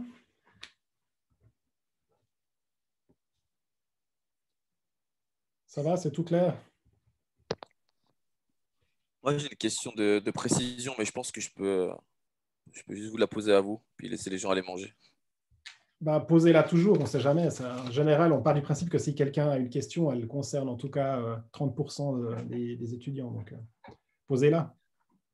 Alors, c'était pour savoir, en fait, pourquoi est-ce qu'on n'a pas d'outils de développement de l'épistémologie personnelle alors qu'on a des outils de développement du sentiment d'efficacité personnelle? Bon, après, c'est la réponse qu'il a faite aussi à ma question, c'est qu'on peut... quand on dit qu'on n'a pas d'outils de développement des épistémologies personnelles, je pense qu'il ne serait pas forcément d'accord avec ça. Il pense qu'on peut agir sur les épistémologies personnelles, mais peut-être de manière indirecte. Par exemple, c'est vrai qu'en étant peut-être plus sensible à la position de l'apprenant ou à ses propres manières d'apprendre ou à ses propres capacités, on peut aussi contribuer au renforcement de ces épistémologies personnelles. Donc, je pense que la prémisse qui dirait qu'on ne peut pas agir là-dessus, elle peut être aussi contestée. Je pense que quand on est dans une perspective de workplace learning, on doit considérer qu'on peut créer les conditions qui permettent le développement des épistémologies personnelles. D'accord, ok. Merci beaucoup. En tout cas, c'était le sens un peu de sa réponse, mais je pense qu'en effet, on n'agit pas sur les épistémologies personnelles comme on agit sur les pédagogies de la pratique ou comme on agit sur le curriculum. On agit peut-être de manière plus indirecte et pas avec les outils peut-être plus visibles du formateur. Oui. Mais bon, après, c'est une question de débat que vous pourrez aussi avoir dans les groupes. Merci beaucoup. OK, ça va? Vous tenez le coup? Très bien. OK, alors on va clore ici. Vous pouvez soit rester connecté, soit vous reconnecter après. Moi, je vais laisser la session ouverte. Et on se retrouve à 13h30 pour la session d'après-midi. OK? D'accord, merci. Alors, je vous souhaite bon appétit. Bon appétit, merci. Bon appétit. Merci. OK, donc, rebonjour à tous. Merci pour votre ponctualité. J'espère que vous avez pu profiter quand même de cette pause et donc que vous avez encore un peu d'énergie pour cette dernière ligne droite. Donc, on va, comme hier, travailler beaucoup plus dans une logique d'atelier, de sous-groupe l'après-midi que le matin. Donc, on était beaucoup en plénière et sur des discussions générales et des contenus. Donc, vous aurez l'occasion cet après-midi à la fois de reprendre vos petites vignettes ou situations personnelles pour les enrichir un peu des contenus qu'on a vus ce matin et qu'on va voir cet après-midi. Et puis, on abordera aussi en deuxième et dernière partie d'après-midi la problématique de l'intégration. Donc, on va revenir sur les conceptions plus d'ingénierie de la formation et comment est-ce qu'on peut articuler les expériences de travail dans des programmes de formation. OK, alors comme je vous l'avais dit tout à l'heure, avant la pause de midi, on va commencer cet après-midi par un travail de groupe. Donc, je vais vous redistribuer dans les 5 groupes d'hier. On va se donner 45 minutes pour l'activité numéro 3. Hein. Donc, vous avez la consigne sur votre fiche d'activité. Et donc, ce qui vous est demandé, c'est vraiment d'identifier par rapport à vos situations de référence 3 pratiques pédagogiques et 3 pratiques épistémiques qui pourraient s'appliquer, enfin qui peuvent s'appliquer déjà, ou bien qui pourraient être implémenter ou développer pour essayer de soutenir les apprentissages en situation de travail. Donc, on va vous donner 45 minutes. On va se retrouver à 14h15. On vous demande aussi, comme on l'a fait hier, d'identifier un porte-parole parce qu'on aura ensuite un moment de restitution en grand groupe. Donc, peut-être chaque groupe pourra restituer une synthèse de vos observations sans forcément être exhaustif, mais peut-être de voir quelles ont été les discussions qui ont animé les groupes et les propositions qui ont émergé de vos présentations. Et puis, ceci nous amènera donc tranquillement vers le milieu de l'après-midi. Alors, n'oubliez pas aussi, comme je vous le disais, de bien vous référer à ce document. Donc, Steven Billett a passé assez vite sur la présentation de certaines de ses pratiques pédagogiques et pratiques épistémiques. Elles sont aussi explicitées dans le document écrit. C'est possible qu'elles ne soient pas totalement transparentes, donc vous pouvez aussi voir le travail de groupe comme un espace pour essayer de croiser vos compréhensions. On passera aussi avec Ayla dans les groupes pour essayer de répondre à vos questions. Mais donc, vous pouvez aussi vraiment vous référer à ce tableau 2 et 3 qui va structurer un peu le travail. OK. Est-ce que vous avez des questions par rapport à l'activité? Moi? Pardon? Oui, c'est moi. Bonjour, rebonjour. Je suis désolée, mais ce n'est pas par rapport à l'activité. Vraiment, je n'arrive pas à télécharger le dossier. Télécharger le dossier. Quand vous dites le dossier, c'est les brochures. J'avais une question. C'est en PDF? C'est pour ça? Ou bien? Oui, mais normalement, il ne devrait pas y avoir de problème. Est-ce que d'autres ont eu le problème en téléchargeant? Pardon? Moi, j'ai eu le problème. Mais en fait, si tu lui mets juste l'extension .pdf, tu peux l'ouvrir avec n'importe quel programme qui t'ouvre un PDF, quoi. D'accord. Mais moi, j'ai effectivement, il a fallu que je les renomme, en fait. Simplement que je leur mette l'extension parce qu'elle n'apparaissait pas, puis ils ne savaient pas avec quoi les ouvrir. Ben voilà, c'est ça. Et il me demande avec quel programme ouvrir. Tu peux ouvrir avec Acrobat ou avec n'importe quel programme. Moi, j'ai essayé avec Word et j'ai que des petits... Non, avec Acrobat, parce que Word, ça ouvre pas les PDF. D'accord. Ouais, c'est un PDF. Voilà, c'est ça. Ouais, c'est un PDF, en fait. D'accord, c'est gentil. Alors, c'est bon. Merci beaucoup. Donc, c'était la version française. Vous avez essayé Oui, je ne vais pas aller. La version anglaise, c'est bon. Ah ben, c'est... Non, pas moi. OK, alors si ça se trouve... Ouais, alors, donc, mettez bien PDF à la fin comme extension. Ouais. C'est vrai que c'est un document PDF, ce n'est pas un document Word. OK, merci beaucoup, tous les deux. Très bien, donc vous êtes prêts pour le travail de groupe? Ou autre question? D'accord, alors ce que je vais faire, c'est que je vais activer l'ouverture des salles. Normalement, c'est les mêmes distributions que hier. Je vois qu'il y a encore quelques personnes qui sont arrivées. Donc, dans le groupe 4, il y a Léa, Sarah, et puis Constance, elle était dans le groupe 2.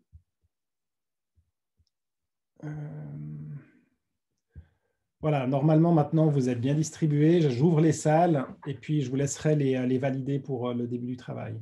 OK? Alors, on se retrouve à 14h15. Bon travail à vous.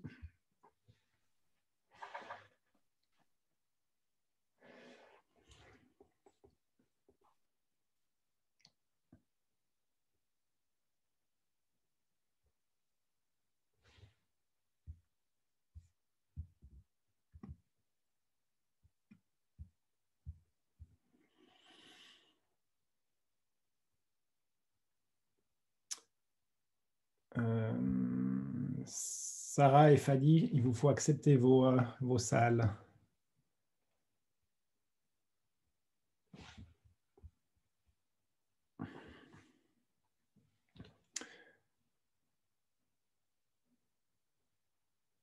Fadi, vous nous entendez?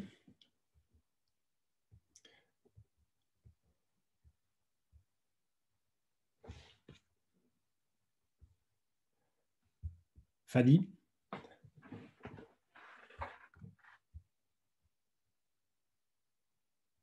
On ne peut pas forcer une personne à aller dans la salle, il faut qu'elle accepte. Bon. On va y aller comme ça, on verra quand quand Fadi se manifeste.